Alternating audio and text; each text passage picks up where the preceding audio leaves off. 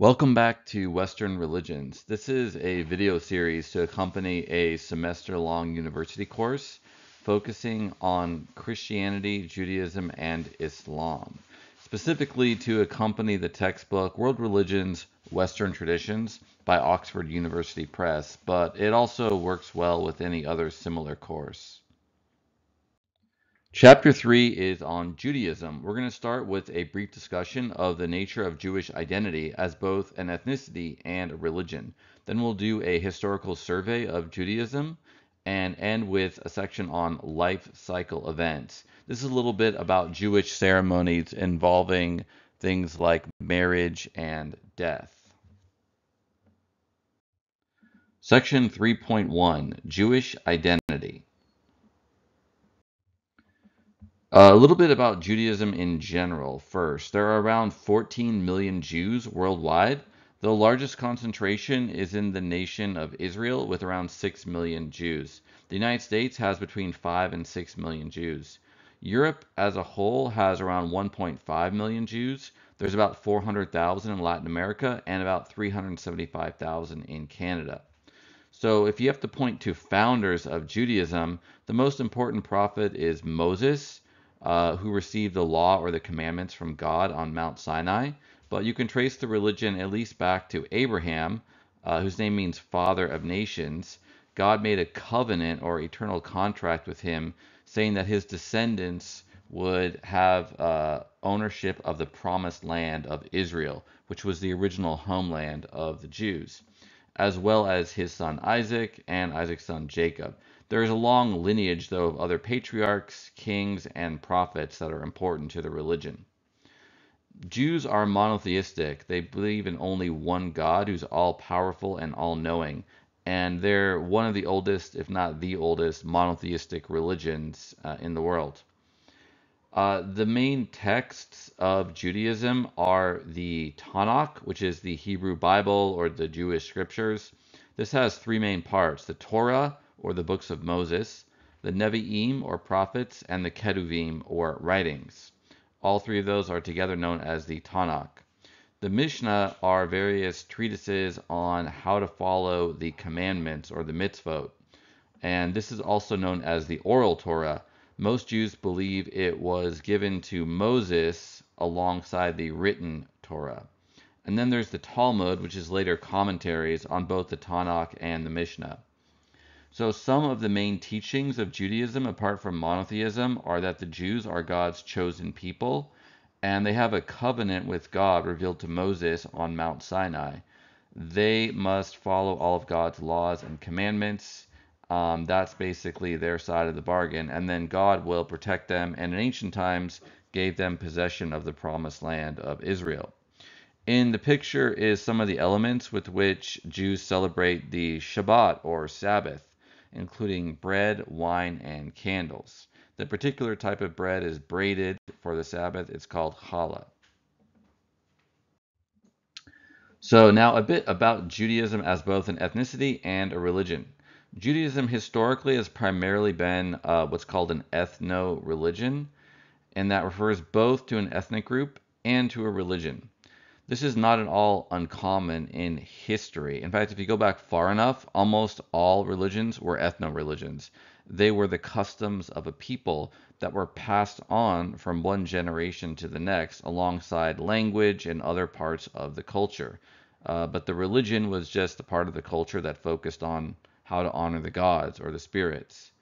So Judaism, though, is one of the prominent ancient ethno-religions that have survived into modern times. Now, in terms of a Jewish ethnicity, the ancestry of modern Jews, most modern Jews, go back to the ancient kingdom of Israel, about which more later.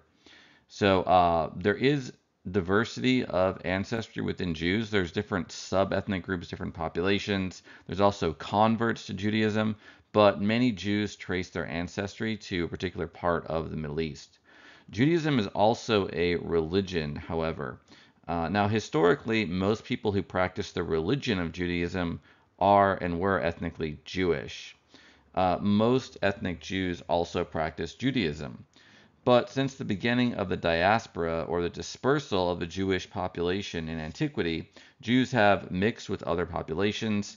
That's one of the reasons why they divided into distinct subpopulations, like Sephardic or Spanish Jews versus Ashkenazi or German Jews. So there's a bunch of different types of Jews, in part ethnic diversity, also religious diversity, diversity in terms of language. Many ethnic Jews today no longer practice Orthodox or traditional Judaism. They're either secular Jews, i.e. non-religious, even though ethnically Jewish, or they practice a liberal form of Judaism, such as Reform Judaism, which developed in the 1800s. The synagogue is a place of worship for Jews. Halakha is the Jewish law. So those are some of the main observances that religious Jews of various kinds will follow. They'll go to synagogue, at least for the Sabbath, maybe every day if they're Orthodox, and they will practice some or all of the law.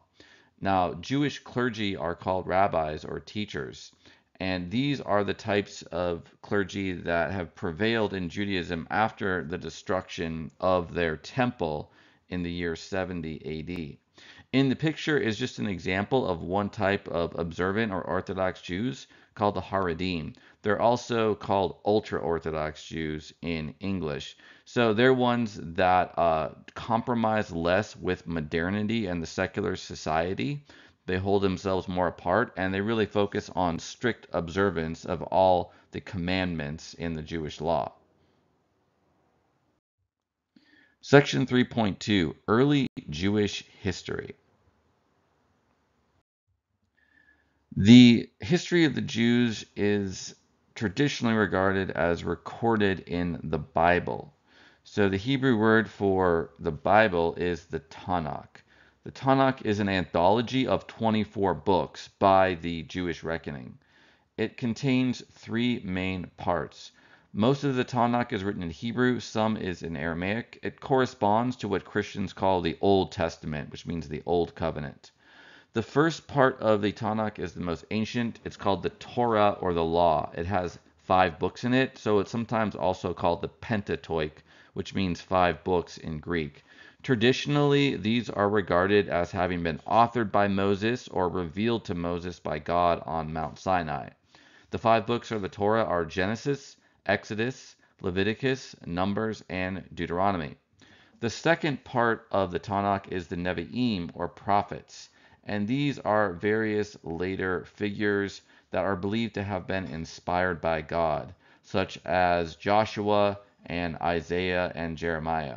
There's also the books of Samuel, who is a prophet of God, but who was involved in a lot of the historical chronicles of the early kingdom of Israel. Then the Ketuvim is the writings. These are books of different genres.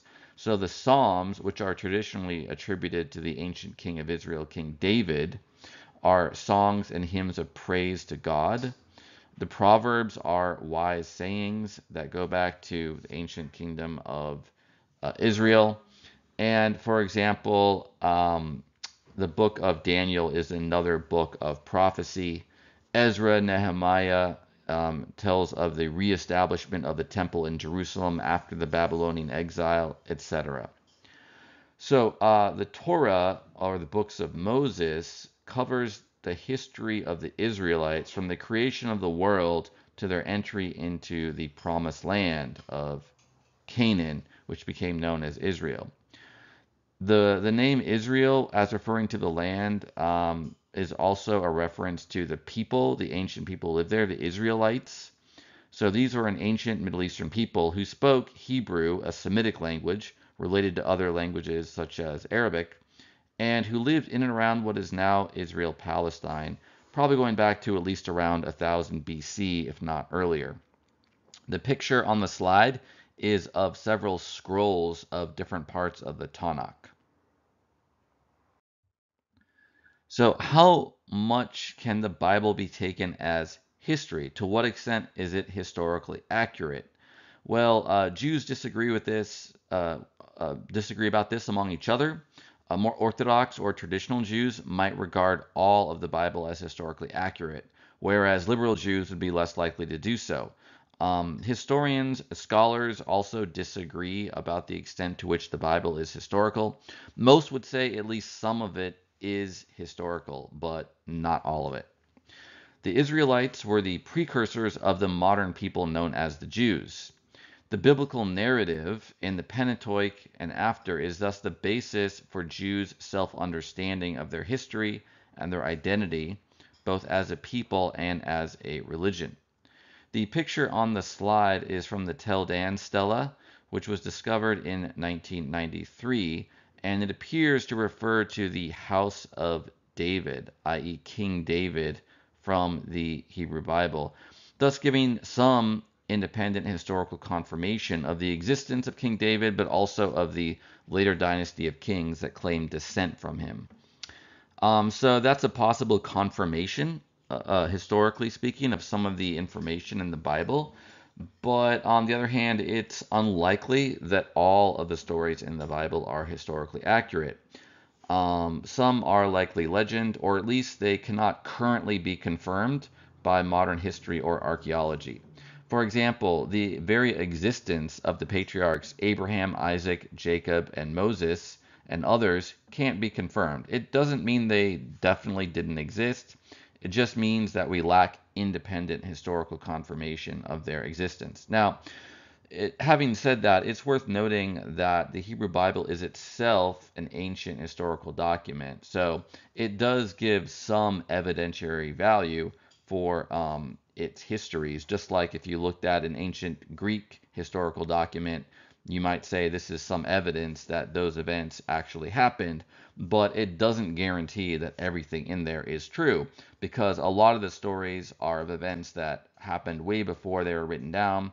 So some of them are at least partially, if not wholly, legendary in all probability.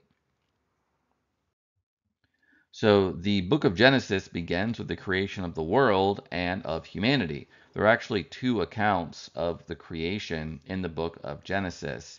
The first account is in chapter 1 of the book of Genesis. The second account is in chapter 2.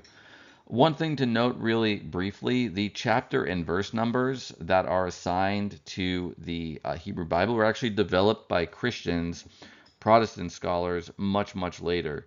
So this is actually, though, something that's in common use in modern society in general. So that's why we're going to refer to those standard chapter and verse numbers of passages from the Tanakh, even though they weren't originally used by ancient Jews. So in the first account of creation, man and woman are created at the same time, both apparently equally in the image of God. In the second account, this is the story involving the Garden of Eden.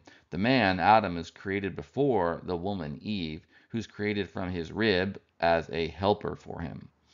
Many rabbis have used the second creation story to justify man's dominion or precedence over women. So a lot of the beliefs and practices of Judaism as well go back to later texts and traditions, or rather younger texts and traditions that were developed after the Tanakh itself. So here's an example of that, the figure of Lilith. A later rabbinic midrash or commentary on the book of Genesis says that the first woman from Genesis 1 was actually Lilith, a female demon, even though it doesn't give any indication of that in the text. But the idea is it's trying to harmonize or make sense of some of those variations in the two creation stories. Lilith and other succubae, or female demons who had sex with men, human men, plagued men and were envious of their human wives, according to traditional Jewish belief, causing infertility and miscarriage. So medieval Jews would use amulets, or things that provide protection from spirits, to protect pregnant mothers and their babies from Lilith. And some modern Jews would still believe in Lilith, but it's just more part of the traditional lore. And it just gives you a little bit of an indication of how a lot of the rabbinic commentary adds this kind of depth and other layers to the original text of the Tanakh. Let's discuss now some of the different terms used to describe Jews as a people. The origin of the terms Israel, Hebrew, Jew, and Semitic. So the earliest historical reference to Israel is the victory stela of an Egyptian pharaoh named Merneptah. And this stela was created around 1208 BC. A stela is basically a stone pillar or monument that has text on it that could record certain events or certain laws or certain proclamations, usually of ancient kings. So one of the lines on the stela says, quote, Israel is wasted, its seed is not, end quote. Apparently, given the Egyptian writing system, the hieroglyph for Israel here refers to a people rather than to a country or a region. So this provides some evidence of a people called Israel living in the land used to be known as Canaan. This corresponds to the modern states of Israel, Palestine, Lebanon, and southern Syria. So this is proof that Israel, in some sense, goes back to at least 1208 BC. One interpretation of the name Israel is one who struggles with God. And this is based on the story in Genesis of the patriarch or ancient male ancestor of the Jews, Jacob, who wrestled with an angel of God. And after that, he received the name Israel. So Jacob is regarded as the ancestor of the Israelites, and that's why his name would be connected with them. Jacob, according to Genesis in the Bible, had 12 sons, and each of those 12 sons were regarded as the ancestor of the 12 tribes or main divisions of the ancient kingdom of Israel. The word Hebrew, it's not known where that comes from. Nowadays, the word Hebrew is used to refer to the language of the Jews, both in its ancient and in its modern form.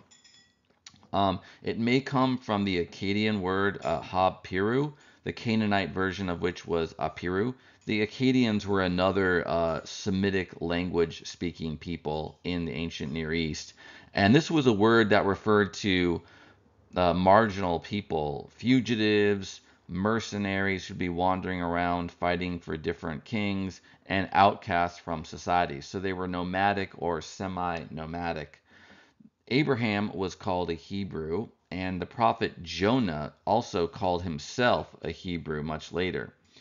So it's possible that the Israelites or some of their ancestors were wanderers or outcasts for at least part of their history.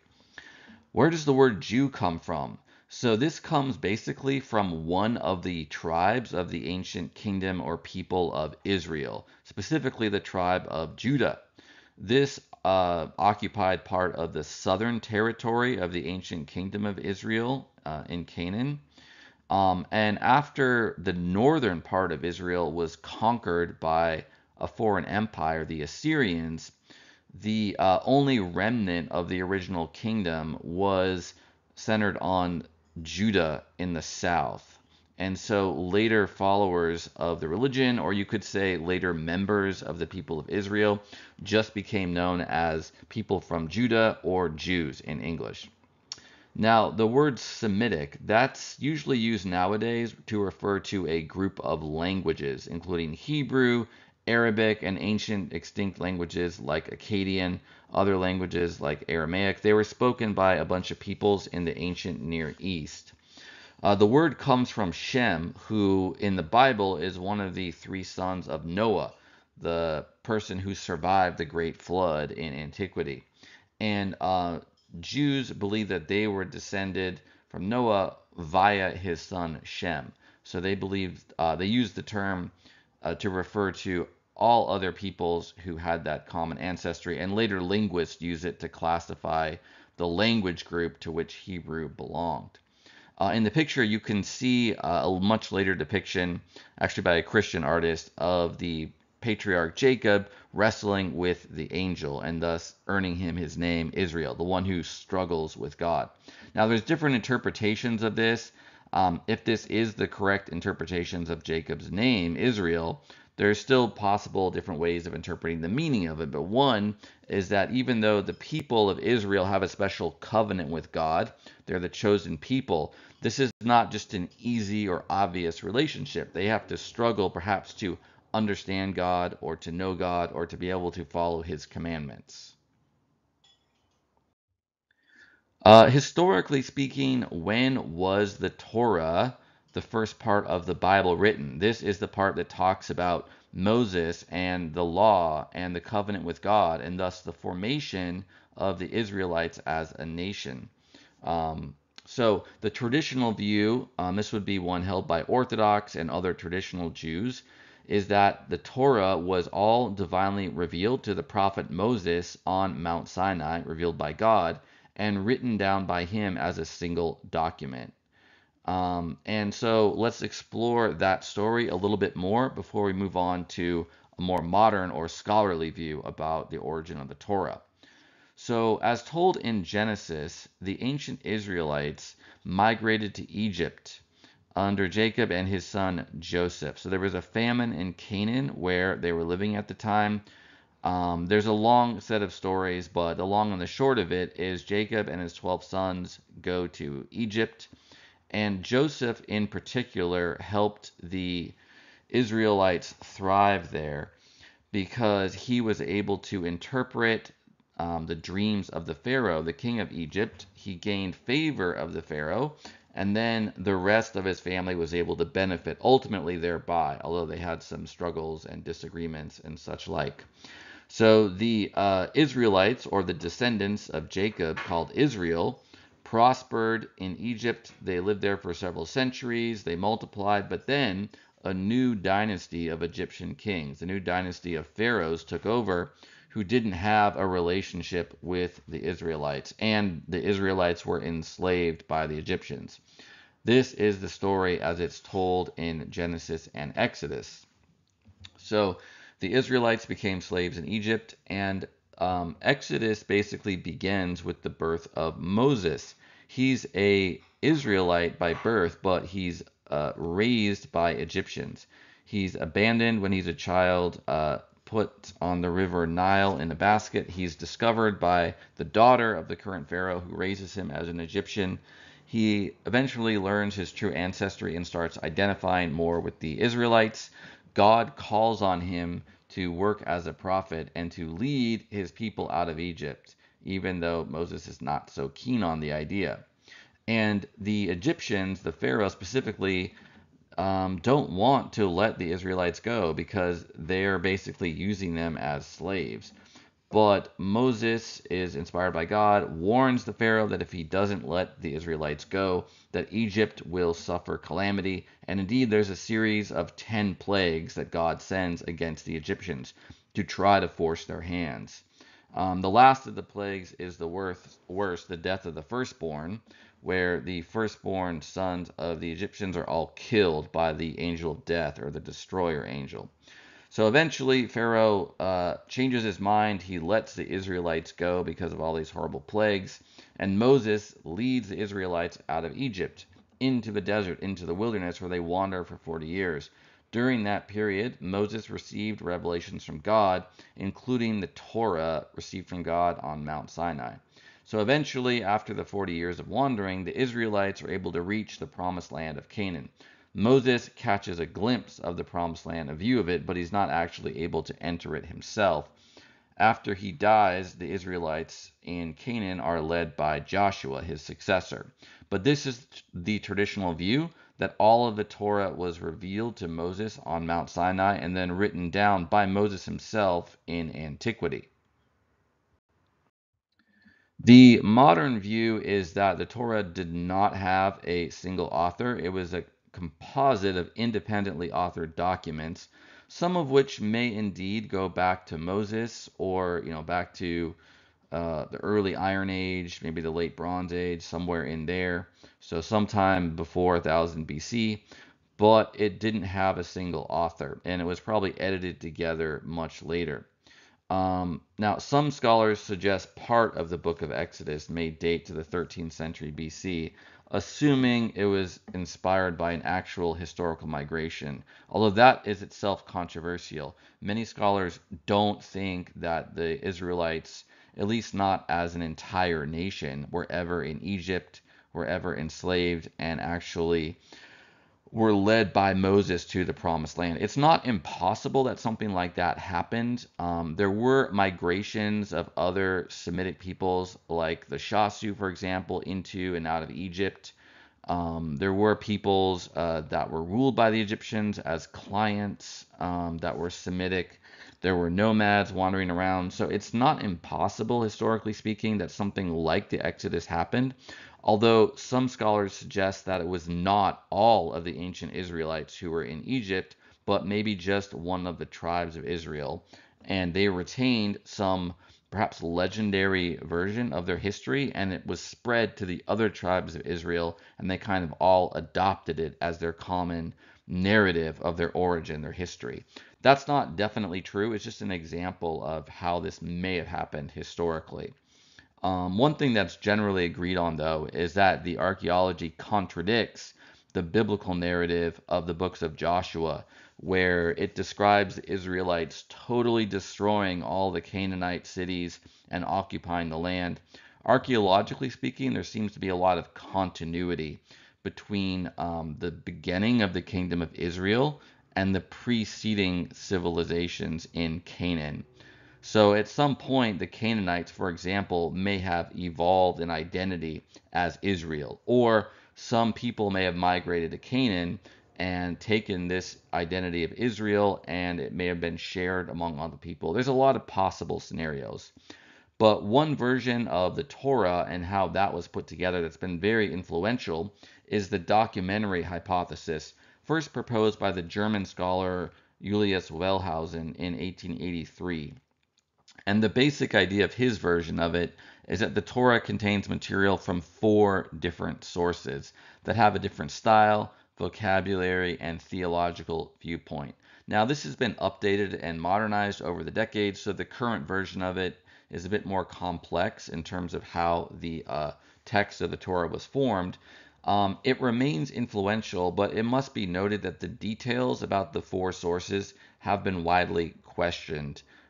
So even if it's likely that the Torah is a composite, it's not necessarily the case that any of the scholarly theories that have been proposed have the exact correct solution for what the original sources were and how or when they were edited together. So the Passover is one of the big celebrations, one of the big festivals within Judaism. And it's mentioned here because it connects to the story of Moses and the exodus of the Israelites from Egypt into the Promised Land. Specifically, it's connected with the 10th and final plague against the Egyptians to force them to let the Israelites go free from slavery, the death of the firstborn. So the angel of death, or the destroyer angel, was sent by God to kill the firstborn child of every Egyptian family.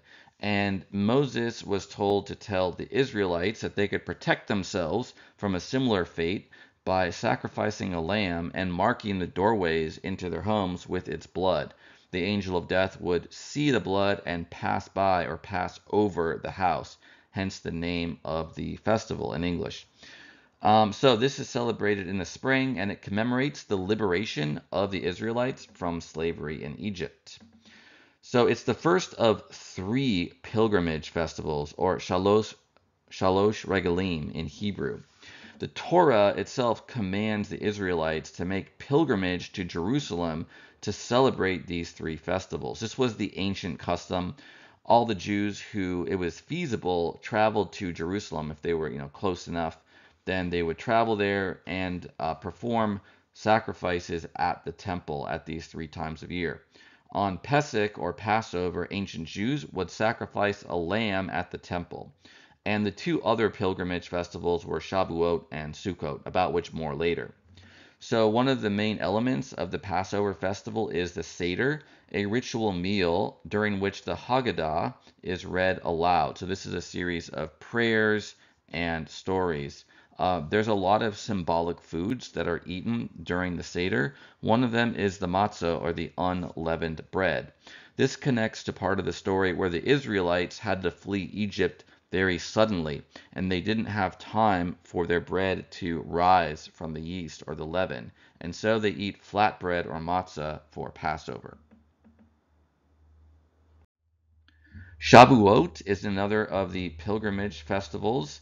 It is celebrated in May or June. The date varies because in Judaism there's a lunar calendar that's used. The cycles of the moon don't correspond exactly to the standard solar calendar. So Shavuot celebrates God's revelation of the Torah to Moses on Sinai. Its origins, historically speaking, also lie in the first fruits festival in ancient Israel, where the first fruits of the barley harvest would be offered to God.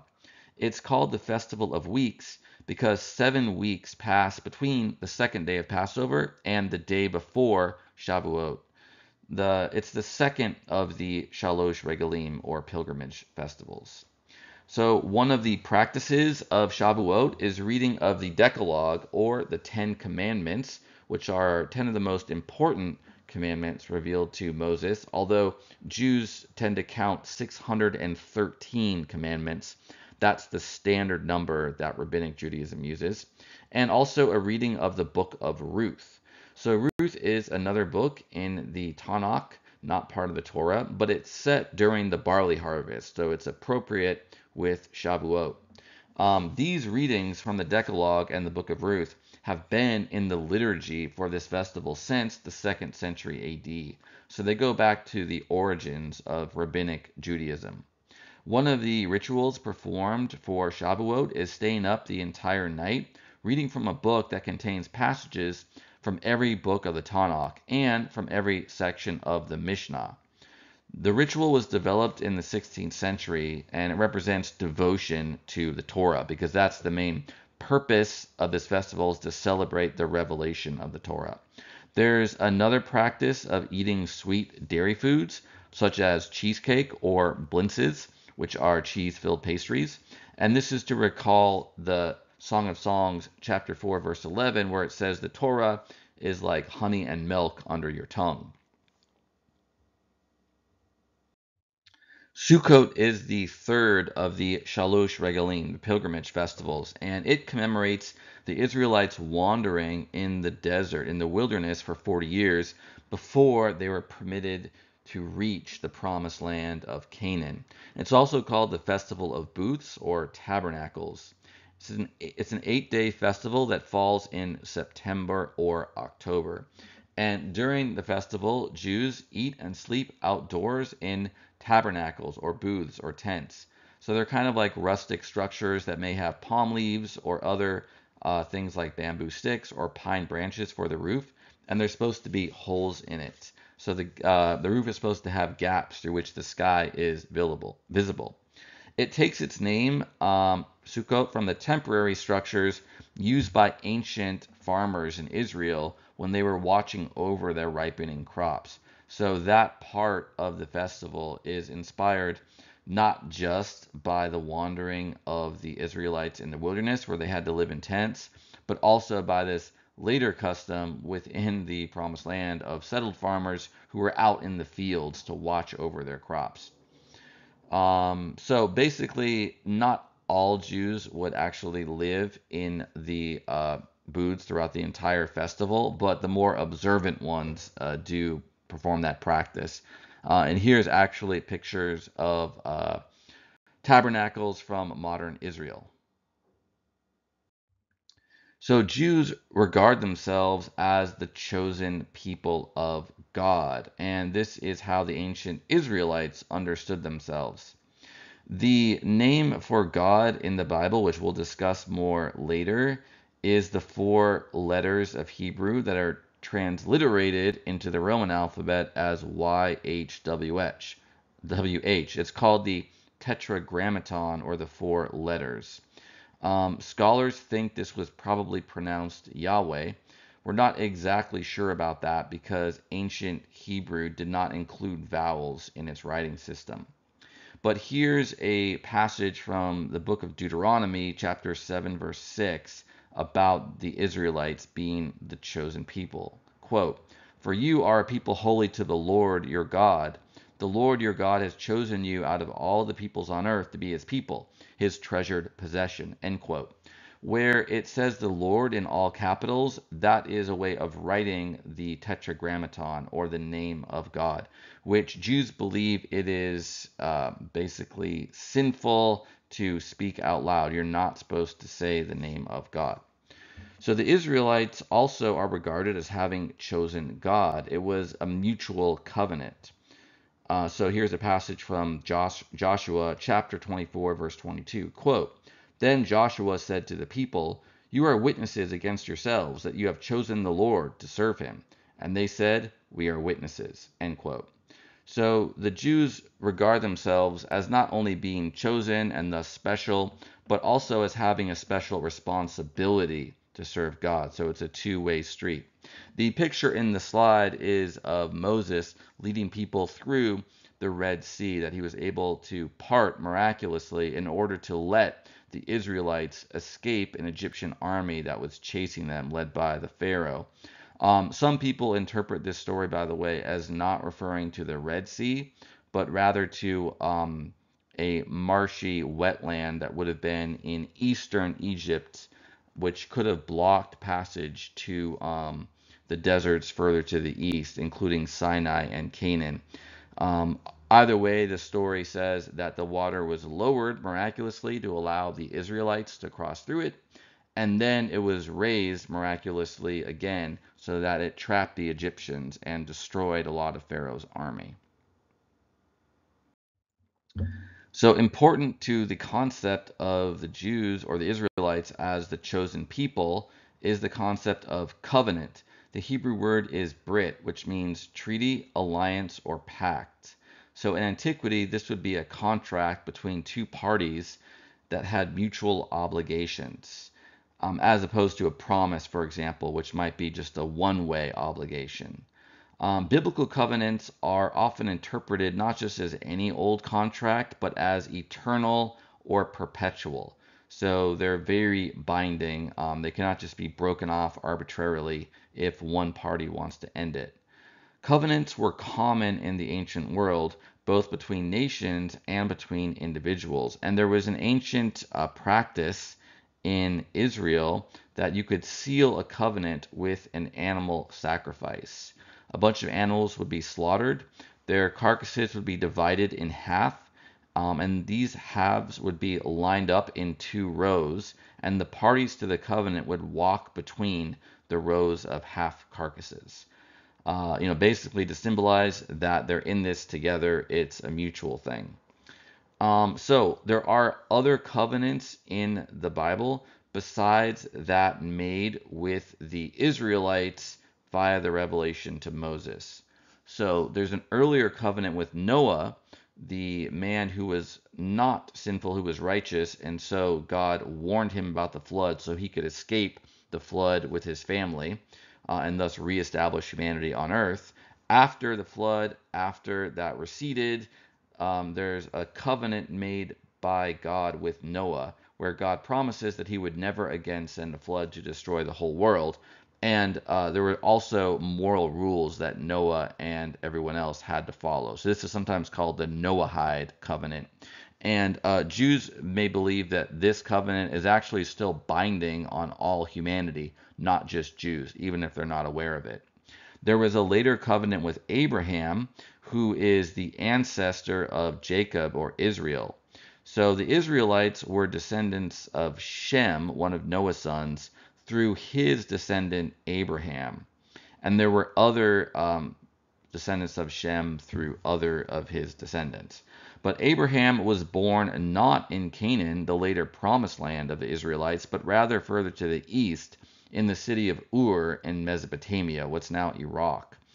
So Abraham traveled westward with his extended family towards Canaan. And at Haran, when he reached the town of Haran, Abraham was called by God to continue west into Canaan. Once he was there, God entered into a covenant with Abraham. So God promised to give Abraham's descendants the land of Canaan, and he also promised that Abraham would be a father to many nations. His name was originally Abram, but it was changed after the covenant to Abraham, which means father of nations, not just of the Israelites. But the Israelites specifically would be able to have the land of Canaan, provided that Abraham showed obedience to God. So that was Abraham's end of the bargain. So Abraham, meanwhile, asked God for a guarantee of the covenant, and God passed between a row of split animal carcasses, just like the ancient custom, in the form of a smoking pot of fire and a flaming torch. This is described in Genesis chapter 15, verses 17 to 18. So as another sign of the covenant, Abraham underwent circumcision, which is the removal of the foreskin of the penis, at the age of 99. Now, Abraham was married to a woman named Sarai, whose name, by the way, changed to Sarah after the covenant. And God promised Abraham that he would have a son. Now, Sarah laughed at this because she was too old to give birth to a son, or so she thought. So God miraculously allowed her to conceive through union with Abraham, and she gave birth to the son Isaac. And Abraham had the son Ishmael through his through the handmaiden, the servant of Sarah, because she thought she wouldn't be able to give him a son, but miraculously she was able to conceive. And Israelites regard themselves as descended from Isaac rather than from Ishmael. But God asked Abraham after Isaac was born and was a boy, he had lived for several years. God then asked Abraham to sacrifice Isaac as a burnt offering. So Jews interpret this as a kind of test of Abraham's faith. A burnt offering would be an animal sacrifice offered up to a god. It'd be like the biggest or the most momentous type of sacrifice that would have been practiced in ancient Israel and surrounding lands. There were people in antiquity, specifically the Phoenicians, who lived to the north of the Israelites, who worshipped a god named Moloch, and they sacrificed their firstborn of their children to Moloch to try to assure their fertility and prosperity and success. So Abraham was kind of probably shocked and surprised by this, but he went along with God's command. And just as Abraham was about to kill his son, as you can see in the painting on the right, an angel appeared and brought a ram that he should sacrifice instead. So there's different interpretations of this story, but one is the idea that Abraham, and by extension the Israelites after him, were to sacrifice everything that God asks, but that God would provide, and that God is kind of guiding things to make his will be known in the world. So Abraham has to be willing to sacrifice Isaac, but in any event, God is going to follow his promise and will allow Isaac to be a patriarch who will give birth eventually to the descendants of the Israelites, and they will occupy the promised land just as God had promised. And then Isaac and Isaac's son Jacob made further covenants with God. So to a large extent, the history of the Israelites is the story of these different covenants their ancestors made with God. Circumcision is how Abraham marks, one of the ways he marks the seal or sign of his covenant with God. And this is a ceremony that all Jewish males undergo, typically 8 days after they're born. This is called Brit Milah, or the covenant of the circumcision. And it's just called bris in Yiddish, which is a dialect of German spoken by Ashkenazi Jews, or at least traditionally. So circumcision is a sign of the covenant between Abraham and God. It involves the removal of the foreskin of the penis by a mohel, which is a ritual circumciser. And the ceremony is usually conducted at home in the presence of family and friends, but it can take place at the synagogue. So this is still done today because it marks the fact that Israelites, or modern Jews, inherited this covenant with God through Abraham. So let's go back to the story where Jacob and his sons were in Egypt. So according to the tradition, each of his 12 sons is the ancestor of one of the 12 tribes of Israel. These 12 tribes were essentially different districts or regions of the kingdom of Israel, who part of their self-understanding was that they were related to each other. They were descended from a common ancestor, who was the namesake of their tribe, like Dan and Judah and so on. So during a famine, Jacob and his sons had migrated out of Canaan into Egypt. That's why they went to Egypt in the first place, to escape the famine. As I mentioned previously, Joseph, one of the sons of Jacob, became favored by the Pharaoh after interpreting his dreams. And this eventually, after a long series of reversals and things, the brothers were struggling with each other. Then they reconciled. Joseph reconciles with his father. The whole family moves there, and they're at first favored by the Pharaoh and prosper. But after many generations, a new dynasty of pharaohs arises who enslaves the Israelites. So Moses was born an Israelite but raised as an Egyptian. And even though he wasn't keen to perform this function, God called on Moses to lead his people, the Israelites, to freedom in the promised land of Israel. So a bit more about the covenant with Moses. This is described in the book of Exodus in the Torah. The Hebrew name for Exodus is Shemot, or names, and it tells the story of how God, through Moses, led the Israelites out of slavery in Egypt to Mount Sinai and eventually to the Promised Land. Once he was on Mount Sinai, Moses walked up the mountain. He was surrounded by a cloud, and amid thunder and lightning, God spoke out of the cloud to reveal his commandments to Moses. Moses stayed on Mount Sinai for 40 days and 40 nights, and while he was gone, the Israelites who were camped below felt lost and afraid. So they persuaded Moses' brother Aaron, who is the first priest of the Israelites, to make a golden calf that they could worship as an idol. Well, once that was discovered by Moses, the Israelites were judged by God. There were punishments. But the whole story of the Exodus shows the Israelites being given commandments by God. They agree to the covenant, but then they failed to uphold their end of the bargain. So one of the lessons that Jews might take from this is that the commandments are sort of their obligation. It's the source of their identity as a people. But there's going to be a struggle for them, a kind of spiritual struggle to maintain fidelity and faithfulness to the commandments. A big part of Judaism is not worshiping idols, not worshiping graven images. They do worship God, but never in material form. And that's kind of also illustrated in this story. So the heart of the commandments given to Moses are the Decalogue, or the Ten Commandments. It appears twice in the Torah, once in Exodus chapter 20 verses 2 to 17, and again in the book of Deuteronomy chapter 5 verses 6 to 21. Deuteronomy, the name in Greek, means second law. It's basically a later version of the law or the Torah that was discovered by King Josiah. It may have been just authored after the book of Exodus, but historically speaking. So there's different ways of numbering the commandments, but the Jews often say the first 5 commandments mainly concern responsibilities to God, whereas the second 5 mainly concern responsibilities to other humans. So the first 5 are, you shall have no other God to set against me.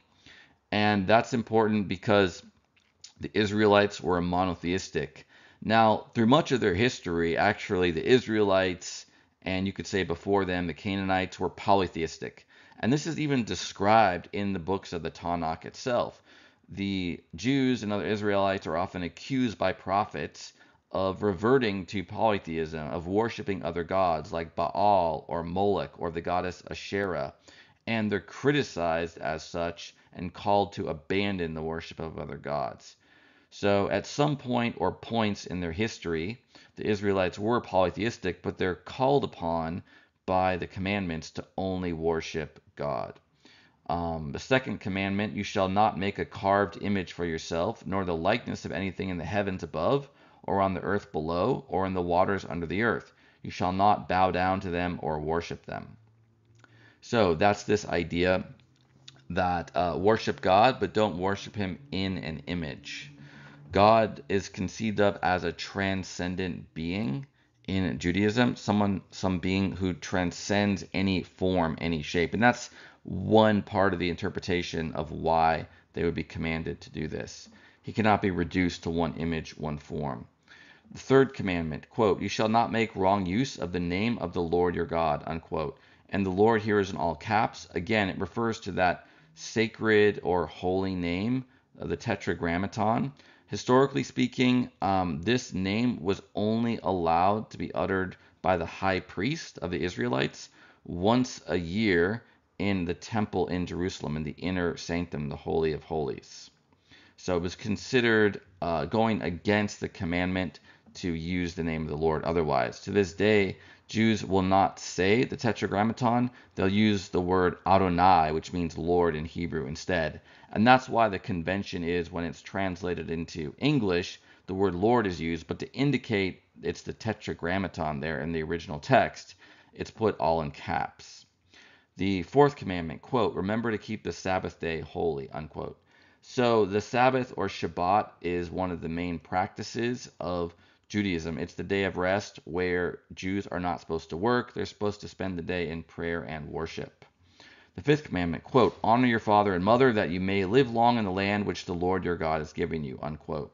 So part of that's interesting is the connection between honoring parents and being able to live in the promised land. So that's a way of understanding the whole covenant with Moses, that if the Jews follow these commandments, they'll be given the ability to live in the promised land. But if they violate them, that could be revoked by God. And the second 5 commandments, as mentioned, concern responsibilities to other humans. You shall not commit murder. You shall not commit adultery. You shall not steal. You shall not give false evidence against your neighbor. And you shall not covet your neighbor's house. You shall not covet your neighbor's wife, his slave girl, his ass, or anything that belongs to him. A bit more about the name of God in the Hebrew Bible. As mentioned, there's the Tetragrammaton, or the 4 Hebrew letters, Yod, He, Vav, He. And the original vowels of the divine name are unknown. This is one of the main names for God in the Bible, although there are others, which we'll get to in a moment. Ancient Hebrew, like a lot of other ancient alphabetic languages, or scripts rather, was only written with consonants, not with vowels. Although Hebrew, the way it's written today, there are marks that are indicated above the letters, so you can tell what vowels to pronounce.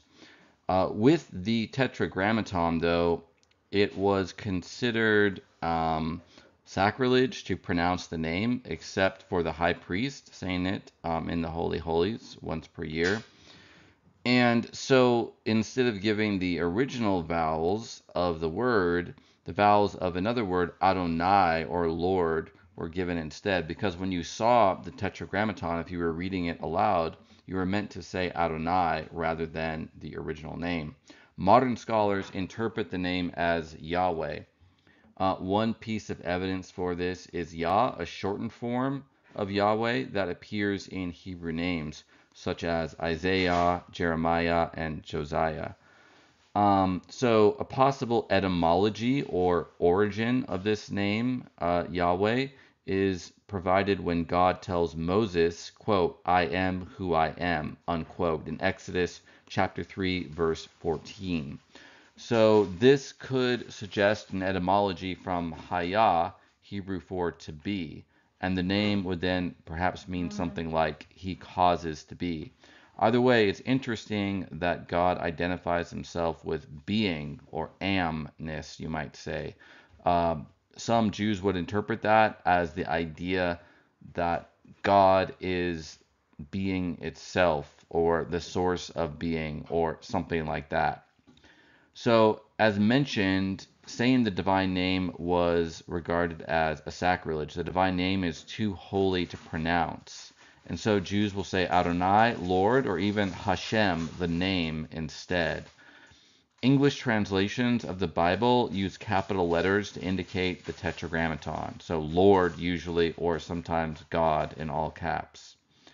There's other names given for God in the Bible, primarily El, which is the ancient Hebrew word that just means God.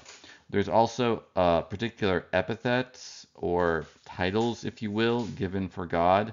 El Elyon, God Most High. El Shaddai, God of the mountain, and others. El also appears in many Hebrew names, such as Daniel, Ezekiel, and Israel. The oldest appearance of the Tetragrammaton is in the Mesha Stela from 840 BC. And you can see the four Hebrew letters that are blown up in the picture, but keep in mind that Hebrew is written from right to left rather than from left to right in English. So from right to left, it is Yod, He, Vav, He. And these are the ancient versions of the Hebrew alphabet. They're written differently in the modern script. So Moses, he saw the promised land. He led the Israelites up to the threshold of the promised land, but he never was able to enter the promised land himself.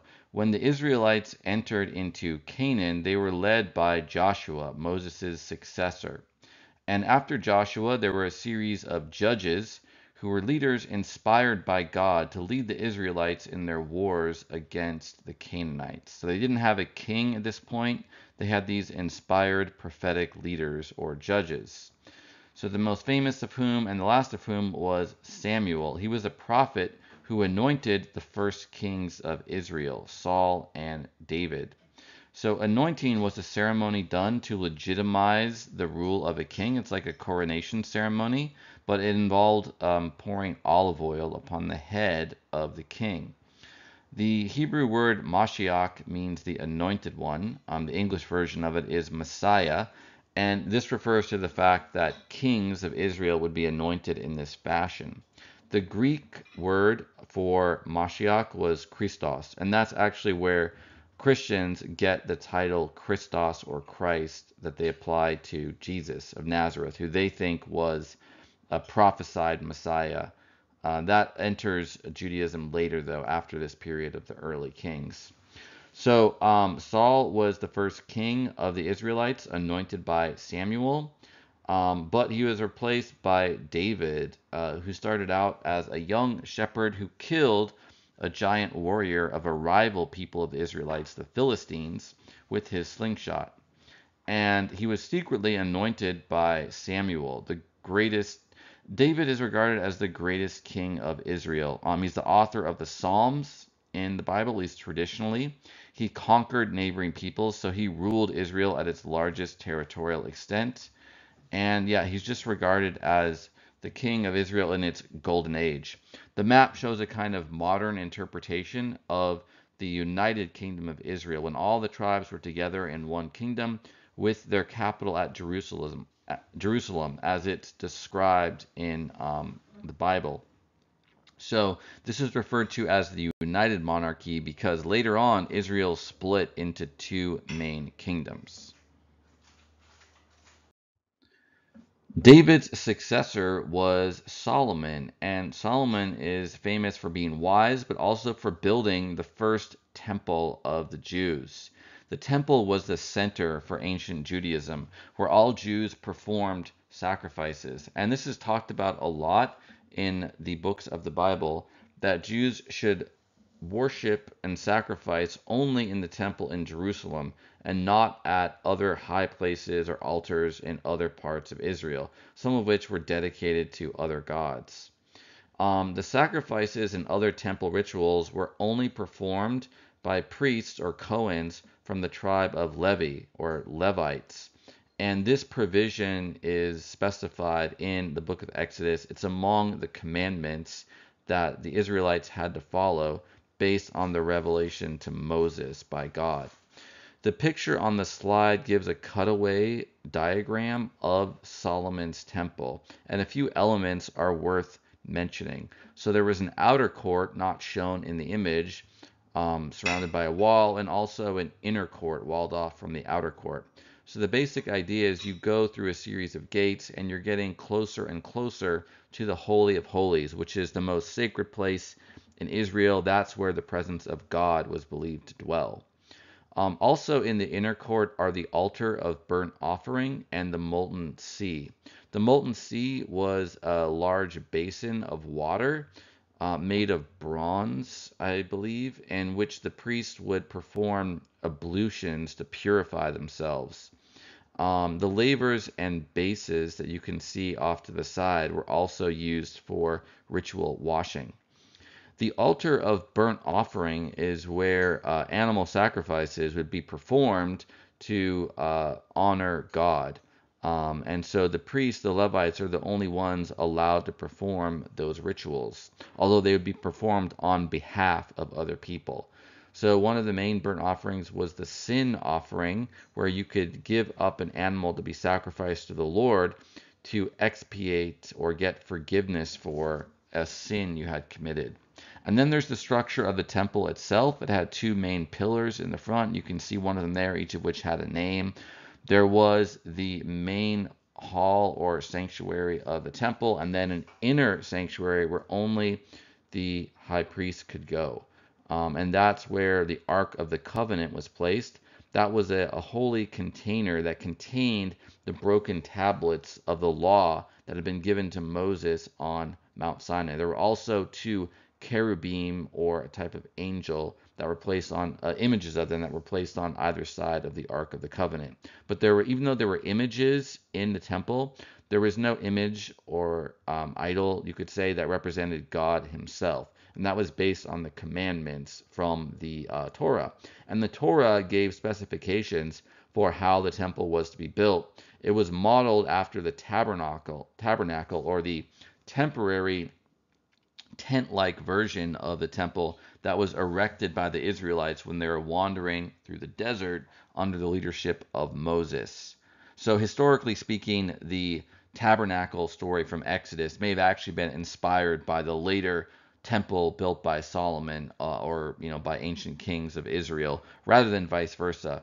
But the way the Israelites understand their history traditionally is that the sacred structure of the tabernacle that was mandated by God for the Israelites in the wilderness, that became the model for the later temple built by Solomon. So after the period of the rule of David and Solomon and the early kings, Israel became divided into two main kingdoms. The northern kingdom, also called Israel, because it included most of the 12 tribes of Israel, and the southern kingdom, also called Judah, because Judah was the largest of the subdivisions or tribes that were part of the southern kingdom. The capital of the northern kingdom was at Samaria, and it was conquered by a foreign empire, the Assyrians, in 722 BC. This was catastrophic for the northern kingdom because the Assyrians deported many of the people of Israel and then imported people from other parts of their empire. This was a strategy used by ancient empires to help prevent rebellions in their territory. So the 10 tribes that were part of the northern kingdom of Israel are sometimes called the lost tribes of Israel, because basically they were dispersed throughout other parts of the Assyrian Empire and they lost their identity. Although the later people known as the Samaritans may have descended from the original inhabitants of the kingdom of Israel. The southern kingdom of Judah survived for longer. Its capital was at Jerusalem, and many of the kings of Judah that are described in the Tanakh were critical of or attacked worship of other gods and goddesses, such as Baal, Moloch, and Asherah, and would destroy their sanctuaries that included high places or altars and Asherah poles, which were sacred to the goddess Asherah. One of the main examples of that is King Josiah, who discovered a scroll of the law, or interpreted as Deuteronomy, the book of Deuteronomy, in the walls of the temple. So he portrayed himself as restoring the earlier or original version of the religion that had been revealed to Moses on Mount Sinai. There were also various prophets at this time that would criticize kings of Judah for worshiping other gods or for failing to uphold the commandments in other ways. Eventually, though, the southern kingdom of Judah was also brought to an end. It was conquered by the Babylonian Empire in 586 BC, and many, if not most of the Jews had to go into exile in Babylon, especially the leadership. So their regime was kind of decapitated, so to speak, and forced into exile to prevent them from organizing a rebellion against the Babylonian Empire. So this is known as the Babylonian captivity or the Babylonian exile. and it represents the beginning of the diaspora, or the dispersal of Jews from their homeland in Judah. The theme of exile, of wanting to return to the homeland, being unable to, is very prominent in later Jewish thought. Jewish prophets such as Isaiah during the exile received revelations about a future Messiah or anointed king who would restore Jerusalem and the kingdom of Israel. So this is something that's still waited for by Jews today, by many Jews. They look forward to a future Messiah who will restore their ancient kingdom and thus give them the promised land and kind of restore their covenantal relationship with God once more. The exile in Babylon ended in 539 BC, when the Babylonian Empire was itself conquered by another empire, the Persian or Achaemenid Empire, under Cyrus the Great. And the Jews were actually enthusiastic about this, even though they still were under the rule of a foreign empire, in this case the Persians. Cyrus the Great was much nicer to them. He let them return to Jerusalem. He let them rebuild their temple. So they were very satisfied with being able to restore their sacrifices and thus their relationship with God. Some Jews did stay behind in Babylon, but many took the opportunity to move back to Judah. So a bit more about the Samaritans. This is another ethno-religious community that is related to the Jews but has many distinctive beliefs and practices. They broke off from Judaism sometime in antiquity. They may descend from the ancient northern kingdom of Israel, which had its capital at Samaria. So they have their own version of the Torah, or the 5 books of Moses, but it is different from that used by Jews. For example, according to the Samaritan Torah, the tabernacle or portable shrine of the Israelites was set up on Mount Gerizim, not Shiloh. Also, they don't regard Jerusalem or its temple as the center of worship. So it would make sense if the Samaritans were descended from a kingdom based to the north of Jerusalem, because that's where their main sanctuary is, Mount Gerizim in Samaria. They had their own temple there, which was destroyed in the 2nd century BC. But there are still a few Samaritans left, and they do perform a sacrifice on Passover at Mount Gerizim, at the foot of the mountain. Unfortunately, there's only around 600 Samaritans left, but it's fascinating that they still keep up their ancient traditions. Section 3.3, the Second Temple Period.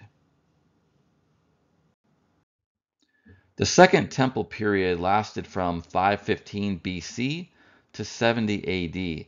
It's named after the fact that the temple was rebuilt in Jerusalem. Solomon's temple had been destroyed as a result of the conquest by Babylon, but a new temple was built in its place. Ezra was a priest who led the reestablishment of the priesthood and worship in the new or Second Temple in Jerusalem. So there's a book in the Bible, the Tanakh, that describes this history, these events. Another important figure was Nehemiah. He was a Jewish political leader who served as governor for the province of Judah or Judea within the Persian Empire. And the Jews were able to rebuild the temple in part with help of the Persians. So the Persian emperor Cyrus the Great is praised in the Tanakh, in the Hebrew scriptures. So the Second Temple was rebuilt and then rededicated in 515 BC, and it remained there for centuries, all the way up until when it was destroyed by the Romans in 70 AD. The picture in the slide is a depiction of Ezra reading from the Book of the Law. The Jewish festival of Purim is associated with the period of time in which the Jews were part of the Persian Empire. It's celebrated around the month of March. Specifically, it commemorates the story in the book of Esther, in which Esther, an ancient Jewish woman, and her uncle Mordecai helped save the Jews from the schemes of a Persian official named Haman. So Purim, the name of the festival, means lot. So it refers to a lottery by which Haman determined when he would attack the Jews. This was one way that divination or randomization methods were used in antiquity, they could decide when the proper time was for an attack, for example. So some of the practices associated with the festival of Purim, it's a very joyous festival. The book of Esther is read aloud in the synagogue, and congregants will use noisemakers to drown out the mention of Haman's name every time it appears in the text. People will dress up in costumes. They'll engage in various forms of merriment and revelry. There's a festive meal with much drinking of wine. Hamantaschen are eaten. This is the Yiddish name, which means Haman's pockets. There are three-sided cookies filled with poppy seeds or fruit jam in the center, and they're one of the traditional things eaten during Purim. Historically speaking, I've seen at least one archaeologist argue that the Hamantaschen might actually be descended historically from a triangular sweetbread that would be eaten for a festival honoring the goddess Asherah. And there's some speculation that the figure of Esther in the Bible is kind of like a later, non-polytheistic or non-pagan, you might say, version of this figure that used to be a goddess who was worshipped around this time of year. But then the festival was kind of reconfigured when Israel became monotheistic and dedicated to this other female figure, Esther, who is not a goddess, but is a kind of heroine of the ancient Israelites. I'm not totally sure that account is true, but it's credible enough that I thought I would mention it. In the picture is a celebration of Purim in Jerusalem, and you can see the costumes and kind of the parade. So eventually the Persian Empire itself fell to foreign conquerors. This time they were Greeks from the west under the rule of Alexander the Great. So Alexander the Great was actually not from Greece or Achaia. He was from a kingdom to the north called Macedon. But the Macedonians had adopted a lot of the customs of the Greeks, and the language and customs of the Greeks are what spread with the empire of Alexander. He was the son of Philip the Great of Macedon, but he used the power of his father's kingdom first to conquer most of Greece and then the entirety or near entirety of the Persian Empire. He spread Greek language and culture to the various lands that he conquered. He established more than 30 cities, 20 of which he named after himself, Alexandria. And these cities had various aspects of Greek culture, like theaters for the performance of comic and dramatic plays, gymnasiums for exercise, various types of athletics, etc. The version of Greek that became spoken throughout the Middle East during this period was called Koine, or the common dialect, and it became an international language. Some Jews that were part of Alexander's empire and the later successor kingdoms learned Greek, for example. After he died when he was fairly young, so he only lived into his 30s, and after his death, his empire was quickly broken up, but it was taken over by his generals, divided into several kingdoms that were still ruled by Greek-speaking dynasties. So this is the period known as the Hellenistic era, after the death of Alexander, from the Greek word Hellas, which means Greece. Our word for Greece comes from the Latin Graecia, I believe. I'm not really sure the origin of that word, but it's unrelated to Hellas. So it's called the Hellenistic period because a lot of cities and people were adopting the Greek language and customs. Some Jews combined Greek customs with Judaism. Other Jews abandoned Jewish traditions entirely and just assimilated into Greek culture. And some Jews were the opposite end of the spectrum. They rejected Greek culture entirely. So there were different degrees of Hellenization among the Jews during this time. Some Jews, if they used Greek as their primary language, they translated the Hebrew Bible into Greek. And this translation is called the Septuagint, supposedly because it had 70 or 72 scholars that translated it from the Hebrew into the Greek. In any event, it was created in the city of Alexandria, Egypt, in the early 3rd century BC, which by that time was a major center of Judaism outside of Judea. The picture is from a synagogue that was from the later Hellenistic era. This was several centuries after. This was, I believe, the 3rd century AD that the Dura Europos synagogue was built in.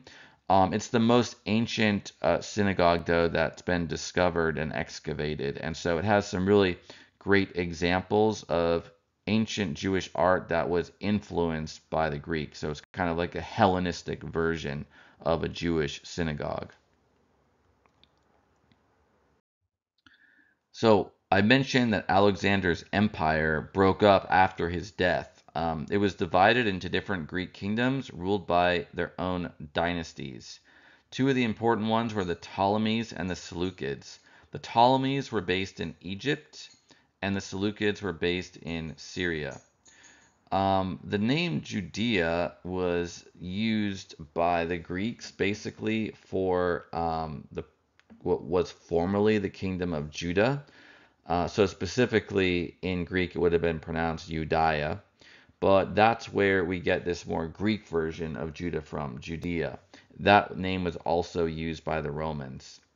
In 305 BC, Judea fell under the control of the Ptolemies. That was a Greek dynasty that ruled Egypt.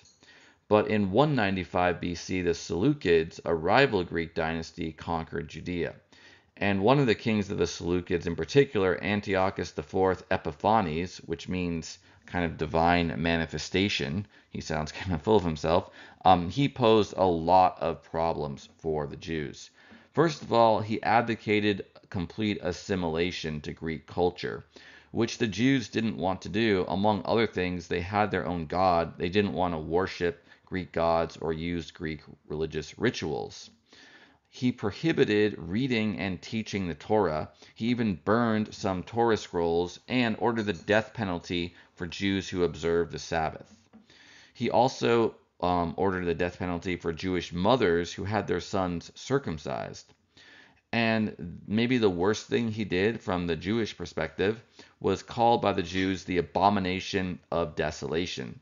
At one point, he desecrated the temple in Jerusalem by placing statues of Greek gods there, including a statue of Zeus, and by sacrificing pigs on the altar of burnt offerings. This is described in the book of Daniel, chapter 9, verse 27.